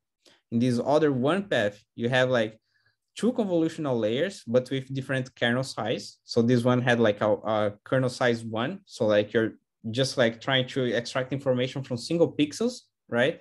And this one you like do single pixels and then like a kernel size of 5. So like a set of 5 by 5 pixels, right?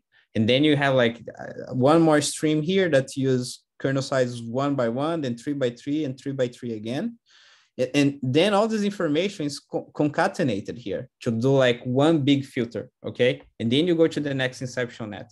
So that's what the inception net does. They increase like streams of information, right?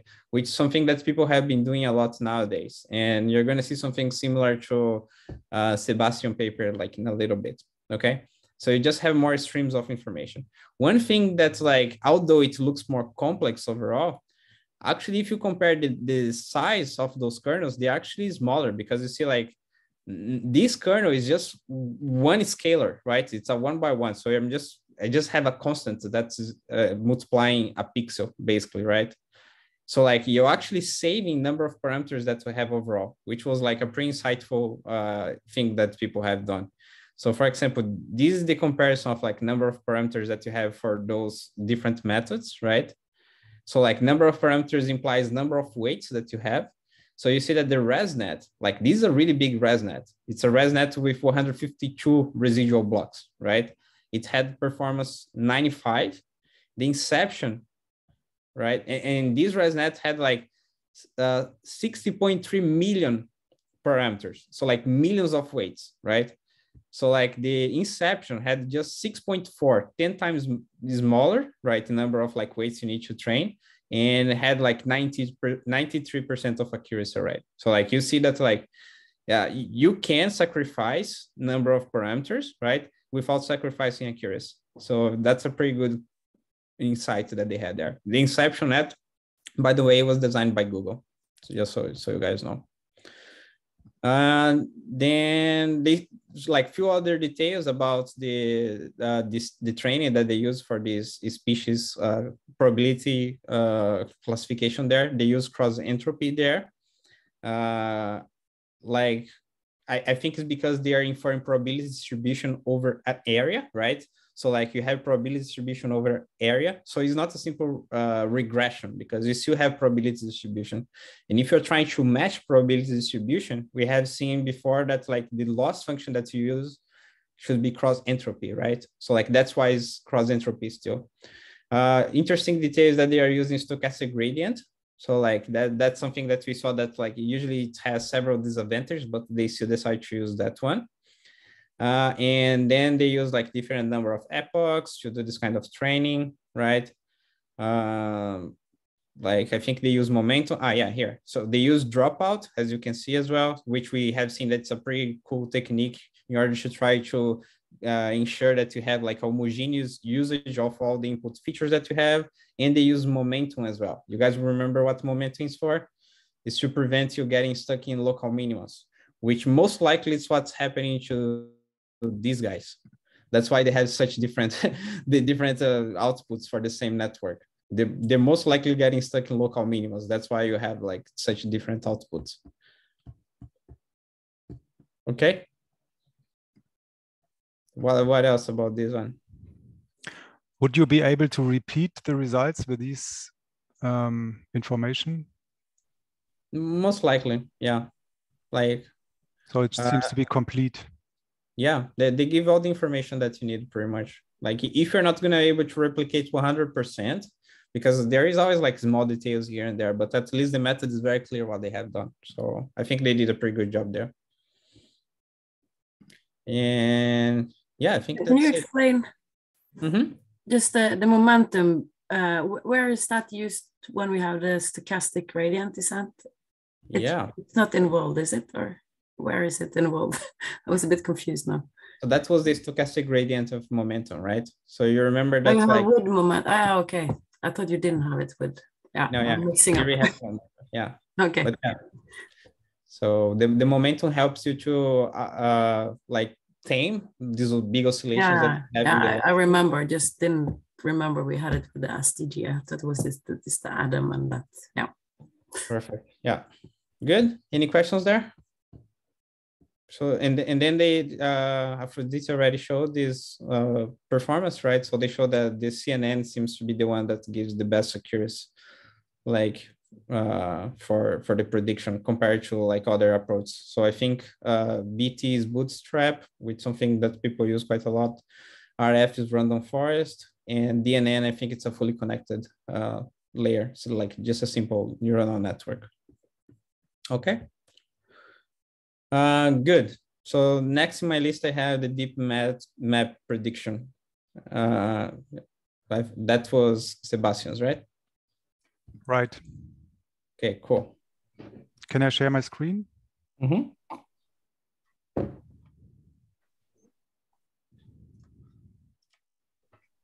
Can you see that? Yeah. Okay. Yeah, depth map prediction from a single image using whatever. So the depth map here means that we have an image and we want to know the distance from the camera focal point of view to the pixel. So you see on the right is the depth map. Here, every gray value represents a certain distance. Yeah, and my motivation to suggest this paper was actually a much more complicated paper related to my field. Here you see a satellite image of an area of Mars.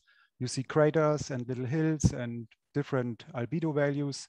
And these guys, they are able to estimate the DTM, in fact, just from this single image. And this paper was actually, I was first thinking of suggesting this paper, or this would be my wish, but it's much more complicated, and I thought it would probably been outvoted. So that's why I chose a paper, this other paper, where this work is based on. But it's the very basic of that paper, which I actually want to understand. So first I have to understand the basic paper, and then one day I might understand this one. So just to introduce you to the subject, usually digital terrain models, we all know it from remote sensing, are created by stereo imagery. That's the most commonly used technique. So you have two images from a different point of view, and then by geometric construction, you can construct this object point in your image and derive the height of that point.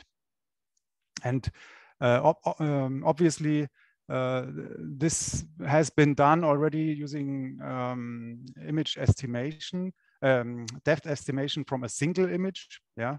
One thing I forgot to mention here. When you do this, you have usually these images have some certain resolution, and the height resolution is usually a third of the precision of the image resolution. Yeah, and what these guys do here, they are able to estimate the height with the same resolution as the single image, which is quite impressive. Yeah, so these techniques are related to also super resolution restoration, it's called. So they have a low resolution image, and because they have learned their network so well, they can create a higher resolution image from that low resolution image. So that's really scary in a way. So back to the topic. So this paper I suggested here, they are able to do this depth estimation on regular objects like we saw before, image libraries, and they are used for 3D modeling, physics modeling, robotics, and such things as autonomous driving. So every Tesla has these things built in nowadays, so that the car can estimate how far the object is away and to measure things. If you want to measure things on a single image, you need to know the distance of the respective object in that image. Otherwise, you can't get the scale. So, and here they actually describe their major challenge. Usually they can estimate the depth, or the previous studies could estimate the depth, but they have a very high uncertainty in scale. And that's obviously the problem. And they introduce some thing called scale invariant error to get rid of that challenge. And what they do, direct regression on the depth with 2 components. Actually, I have assembled these slides when I didn't know anything about convolutional networks, so it's probably stupid what I wrote here. And yeah, they describe how they do it. So, and then I want to show you the data sets, because that was a request from Antonio. So there are obviously 2 data sets where images are delivered together with their depth. So that's the training data set. So we know already the depth. The first data set is the New York University depth.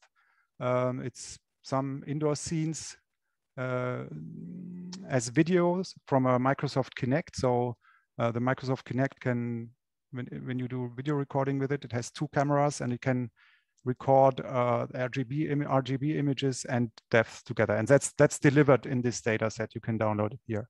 And the other one is the Kitty data set, the Vision Benchmark Suite. And it has outdoor scenes from car-mounted cameras together with a LiDAR scanner, actually. And it consists of 56 scenes from city, residential, and road area. And they are split into some things, and yeah, it has some parameters. And actually here is the paper now, their model. And yeah, they have a 2-fold network. So they do somehow 2 they build 2 networks and combine them. So first they create a coarse depth net, and this is more precise because they use a full image. So this is more precise in terms of the scale. So to compensate for what they described as their challenge.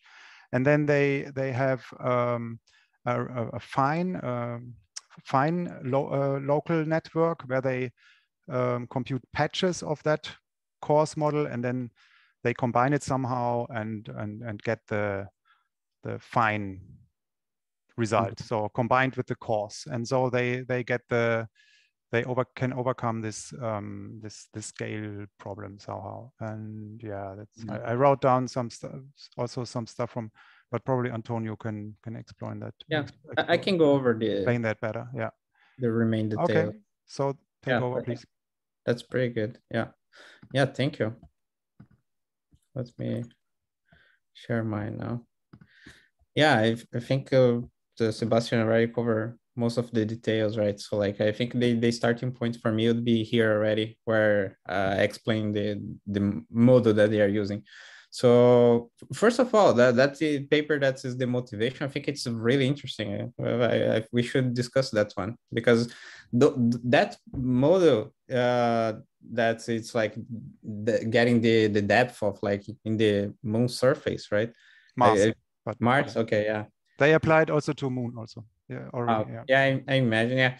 So they use 2 methods that I would love to talk about, with the generative adversarial networks, right? So like they generate new samples, and they also use UNet, which is like, if you have realized so far, like when you're doing these operations, right? For example, after you have a max pooling, right? A pooling operation from a set of like 4 pixels, right? 4 values, you get 1, for example, right? When you're doing a 2x2 kernel, correct? And once you do that, there is no way to go back, right? You cannot like upsample again, like do the reverse operation, because like that information is lost in that moment. So one thing that people use to try to like get the best of both worlds is to record which operation, like what was lost in the image in that specific operation, right? And that's essentially what the UNet does. That's why you're able to retrieve not just the original resolution of the image, but even upscale that, because you keep recording absolutely every operation that you do in your network. So like that's a property of the UNet that you show in your slide as well. So like that's a really cool technique that they're using there. I would be interested to see the full paper later. Well, yeah. So like, as Sebastian explains, they have two streams of processing, right? So like they have this coarse level and they call the refine level.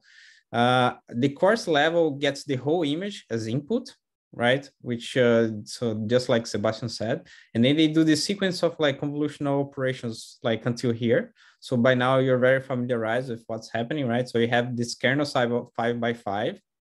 Here, let's start here.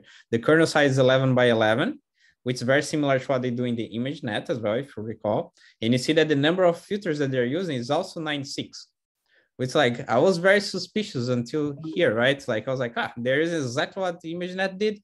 And then I think somewhere in the paper, they say that they use ImageNet as like a starting point. I was like, okay. So you say that they are using ImageNet. I think I didn't write anywhere here. But they use ImageNet as the starting point. So already they give those filters as like the initial state of the model, and then you just do fine tuning on those, like in order to have a better, more accurate prediction, right? Well, the output of their model, so then you have like these fully connected layers here, right? The output of their model looks like this. So like it's this coarse level prediction where like the points that are in white, they will be the furthest away and black the closest, right? So what they do in the second step is this refined prediction where now they don't use the full image as input. I think they say somewhere that they use a smaller size. Where do they say that? I think it's like 45 pixels by 45 pixels. I didn't write it down. So like they use as a starting point, like different chunks of the image, right? So like now you do these operations, but very localized. And because you're doing that very localized, you can use the smaller kernel size and stride, as you can see, which like by nature of how the convolutional operation is done, grants you like more resolution overall, right? And then if you do that by chunk segments of the image, you have an output that's more refined in terms of details. And more than that, they also use the information that came from the coarse per processing. So you see that like here, the output, or I mean, the number of channels that we had, right, were like 63 filters, right? Then they concatenate with this one, which gives you like 64. You see, and then you go on the processing, and then you retrieve something that looks like that, which is like way better resolution. So it's a pretty clever approach what they are doing there. Then they like some of the details, right? So like they use this like max pooling as like some of these like in between the layers and two fully connected layers. All the hidden layers, they say that they use rectifier linear unit. So you see that that's very recurrent. Everybody use that as like a usual approach. The dropouts is applied only to the fully connected hidden layer, like like in the very few layers that you have there. And here they didn't say exactly what was the size. It just said that's like, yeah, the fine scale network only receives a portion of the image. But those are just other details in general. Sebastian very briefly commented about the way how they solve this problem by modifying the type of loss that's being used, right? So instead of like the usual mean square error that you'd like expect, right? That would just say like, oh, my predicted depth is this, and compared to my ground truth, like then I just try to optimize on that. So they realized that there was a trick that they could use, which they call the scaling variant mean square, which just takes the log of all of that. And apparently that seems to be helpful for them. I would love to see more details about how they came to this conclusion. But like apparently that already boosts like the performance of the model. And yeah, they impose one more constraint if you look at this. So like they say that not just the overall prediction, right, has to match, but also there is one more constraint, which like that neighboring pixels, right? They should also have like similar depth, which like makes a lot of sense, like for the given the problem that you have in your hands, right? Like neighbor regions in the image, they can't have like very big discrepancies in terms of like depth. So if you can impose that constraint, it might be helpful for like learning overall. And that's the very important message for like deep learning in general, is that most often it comes down to finding the proper way of describing the problem that you're trying to optimize. And they did a pretty good job here overall. And that's like some of the results that they report, right, for the different data sets. So like you can see that their prediction is really, really nice.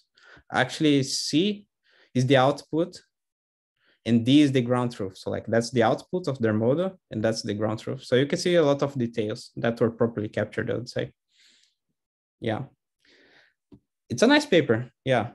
It's cited 2,800 times. So yeah, I mean, they did a good job there. It's a really interesting paper overall. Yeah. And like being able to do the depth estimation from a single image, like not having the stereo vision, it's a real big problem for robotics as well. So I think it's a very important topic overall. Cool. And then do we have time for one more, or do we have to stop? You wanted to do some closing, right, Pepe? Maybe we stop here then. Yeah. Okay, yeah. Okay. Yes. Unfortunately, we just managed to cover 3 papers.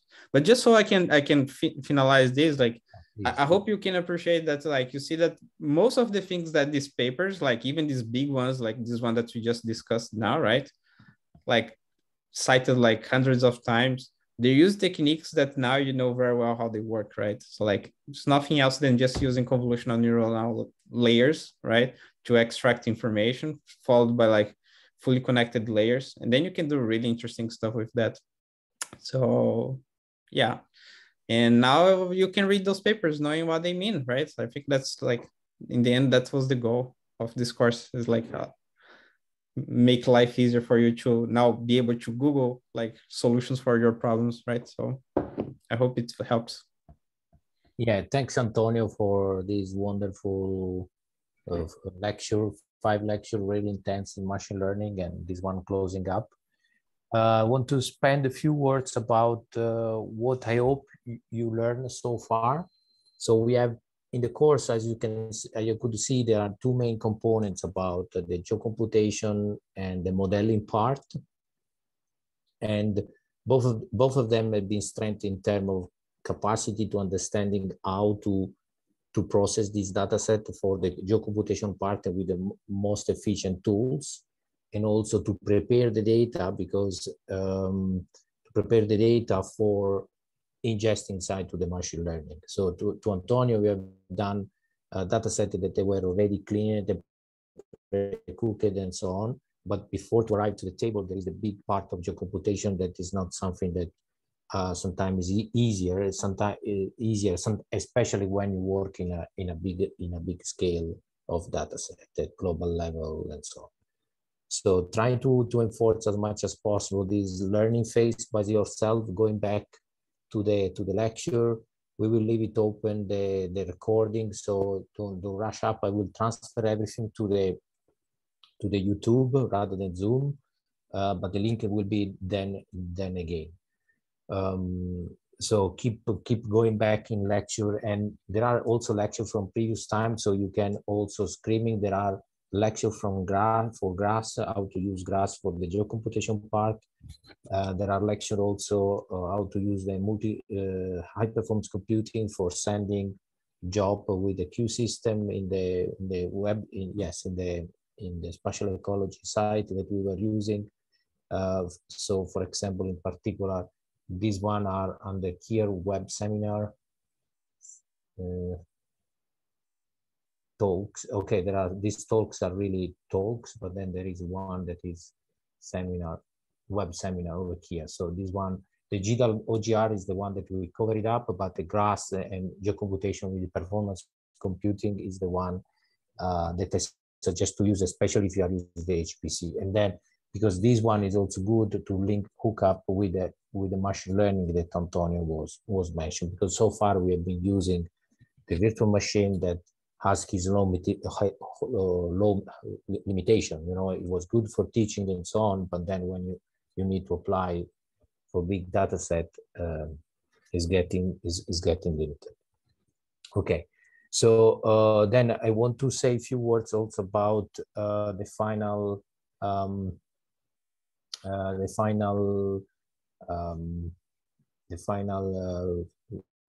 work that you have to prepare for the week in Matera or online. So the week in Matera again is between 13 and 17 of June. Everything is booked in the university, so feel free to come. And please send me your heads up if you didn't. because I need to count how many we are to getting also all the paths to the university and so on. So in terms of for the final project over here, you can see the one from Sweden from last year. Okay, so just pick up one in particular. You can see that there are part of the code writing, you know, and yeah, part of the writing and parting of the code. Then, so there is a bit of geocomputation, some machine learning, then plotting, and so on. So try to do in the same way. This is nothing else than a Jupyter Lab notebook.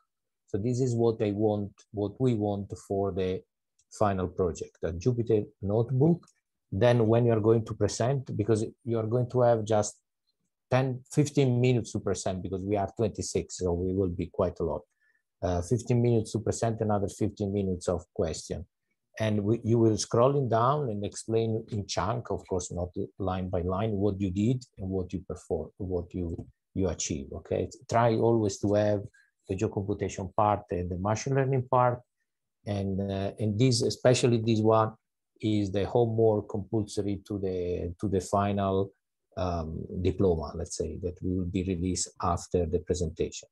So we are going to send also a calendar with the people that are presenting each day. We will start the presentation probably by Wednesday, Thursday, and Friday. And we will give we will organize between the people that are in Matera and the people that are online. If some people are really on the side of the world that is completely night, they can recording, and then we will watch the recording later on. Okay, so this one again is compulsory to the presentation and is compulsory to the diploma and the Jupyter notebook. So that's it from my side. Maybe Tushar want to say a few words about the closing up and the survey that we are going to give to you. Thanks, Giuseppe. And thank you all for being part of this year's very diverse cohort. The last 2 years were challenging for spatial ecology, to say the least. We had to change the format and the syllabus and bring most of it online, which wasn't such a bad thing, because the data environment is rapidly evolving across all disciplines. And as a small group, spatial ecology is able to learn about and quickly deploy the latest tools and techniques to analyze this data. So machine learning is a case in point. We were able to offer you a far more extended insight into that compared to what we can do typically in a 1-week format, which we've been doing in recent years. So equally, it's encouraging that there are scientists, engineers, and researchers such as yourselves who recognize the tremendous potential behind open source programming. So thank you for your dedication and your perseverance through these weeks. Towards the end of the course, every course, we run a survey, as Giuseppe mentioned, where attendees can anonymously submit their critiques, recommendations, feedback. So we request you to share this with us. We'll be sending out a link shortly, and would really appreciate your honest insight, feedback. Thank you. Okay, thanks to Shar for this last word. And yeah, that's it for us. I mean, we will keep supervising. The work. I mean, if you have question about your final project, that Janusz will say that we, of course, during this week we are monitoring. I mean, you are going to work. And please don't rush up in the last moment to asking everything Saturday night before to arrive to Matera, because if not, we cannot reply. So start already to produce some Jupyter Lab already from now. And yeah, if you have any question about Matera or will be organized, feel free to ask now, and we will do a detailed syllabus on these coming days. Anyway, it's going to be from Monday to Friday, from 9 to 5. Okay, over from my side if you have any question. Yes, Basti. I have a question about what's going on in Matera. So we choose this project by ourselves, or so we can decide what we are want to work on, or several times. Feel free. Yeah. Feel free to pick up any field that you want concerning your. Much better if you do select something that you are really interested. If you really cannot, because anyone do not have any idea, get the same tree height, you know, and adding more environmental layers, and then try other technique of convolutional neural network, this REST net that Antonio was explaining today. So all these kind of aspect, but feel free to use any data that you want. The first step would then be to introduce that problem, and if it at all makes sense, probably, right? Yes, we are scientists, so we need to do something that that has a meaning. No, but I don't know if it's not too far away or too big, the problem. And yeah, yes, of course, try to summarize. There are some over here that they are extremely long, so try to summarize something that you can explain also in 15 minutes. You know, don't come with your full PhD thesis over here. Okay, there are some already, like example projects, or yeah, in the Sweden.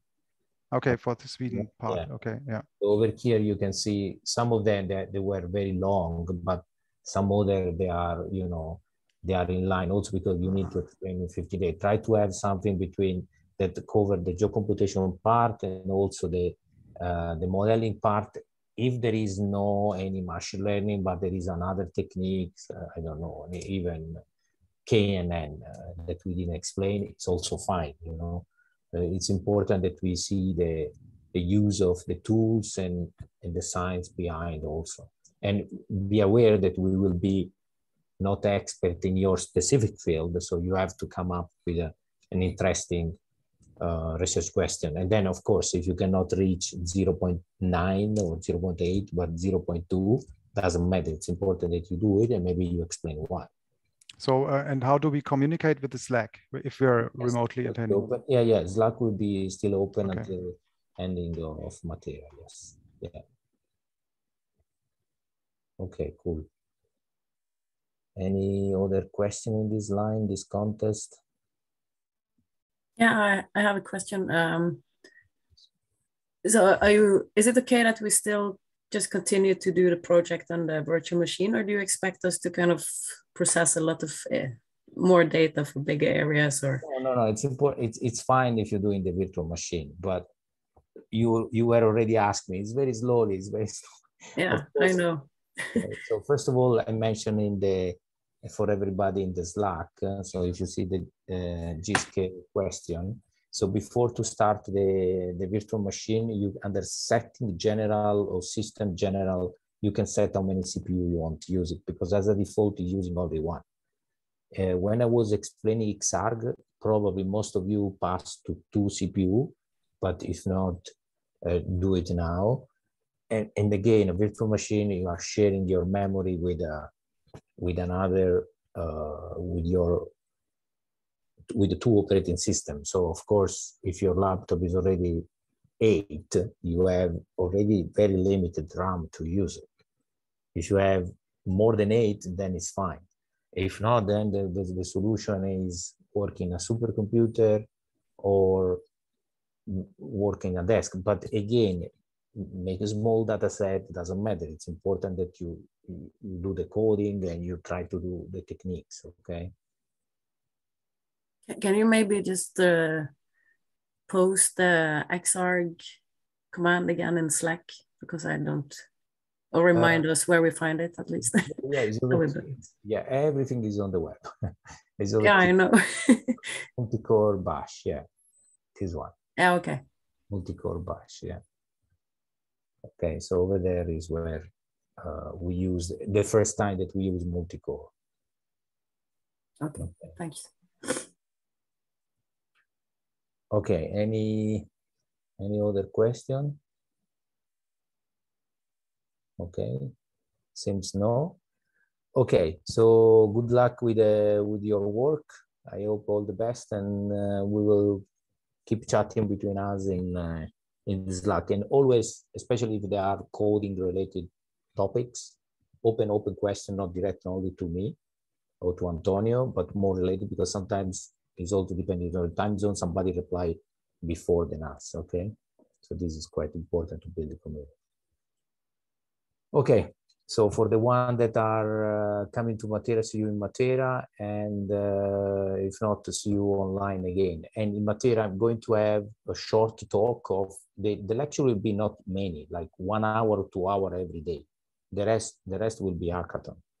So we will supervising, Antonio is coming, so we will supervising the student there, and also we will have a Zoom section open. In this way, someone can jump in and asking, we can do it, okay? Of course, it will be not so easy for the people online, but we will do it our best.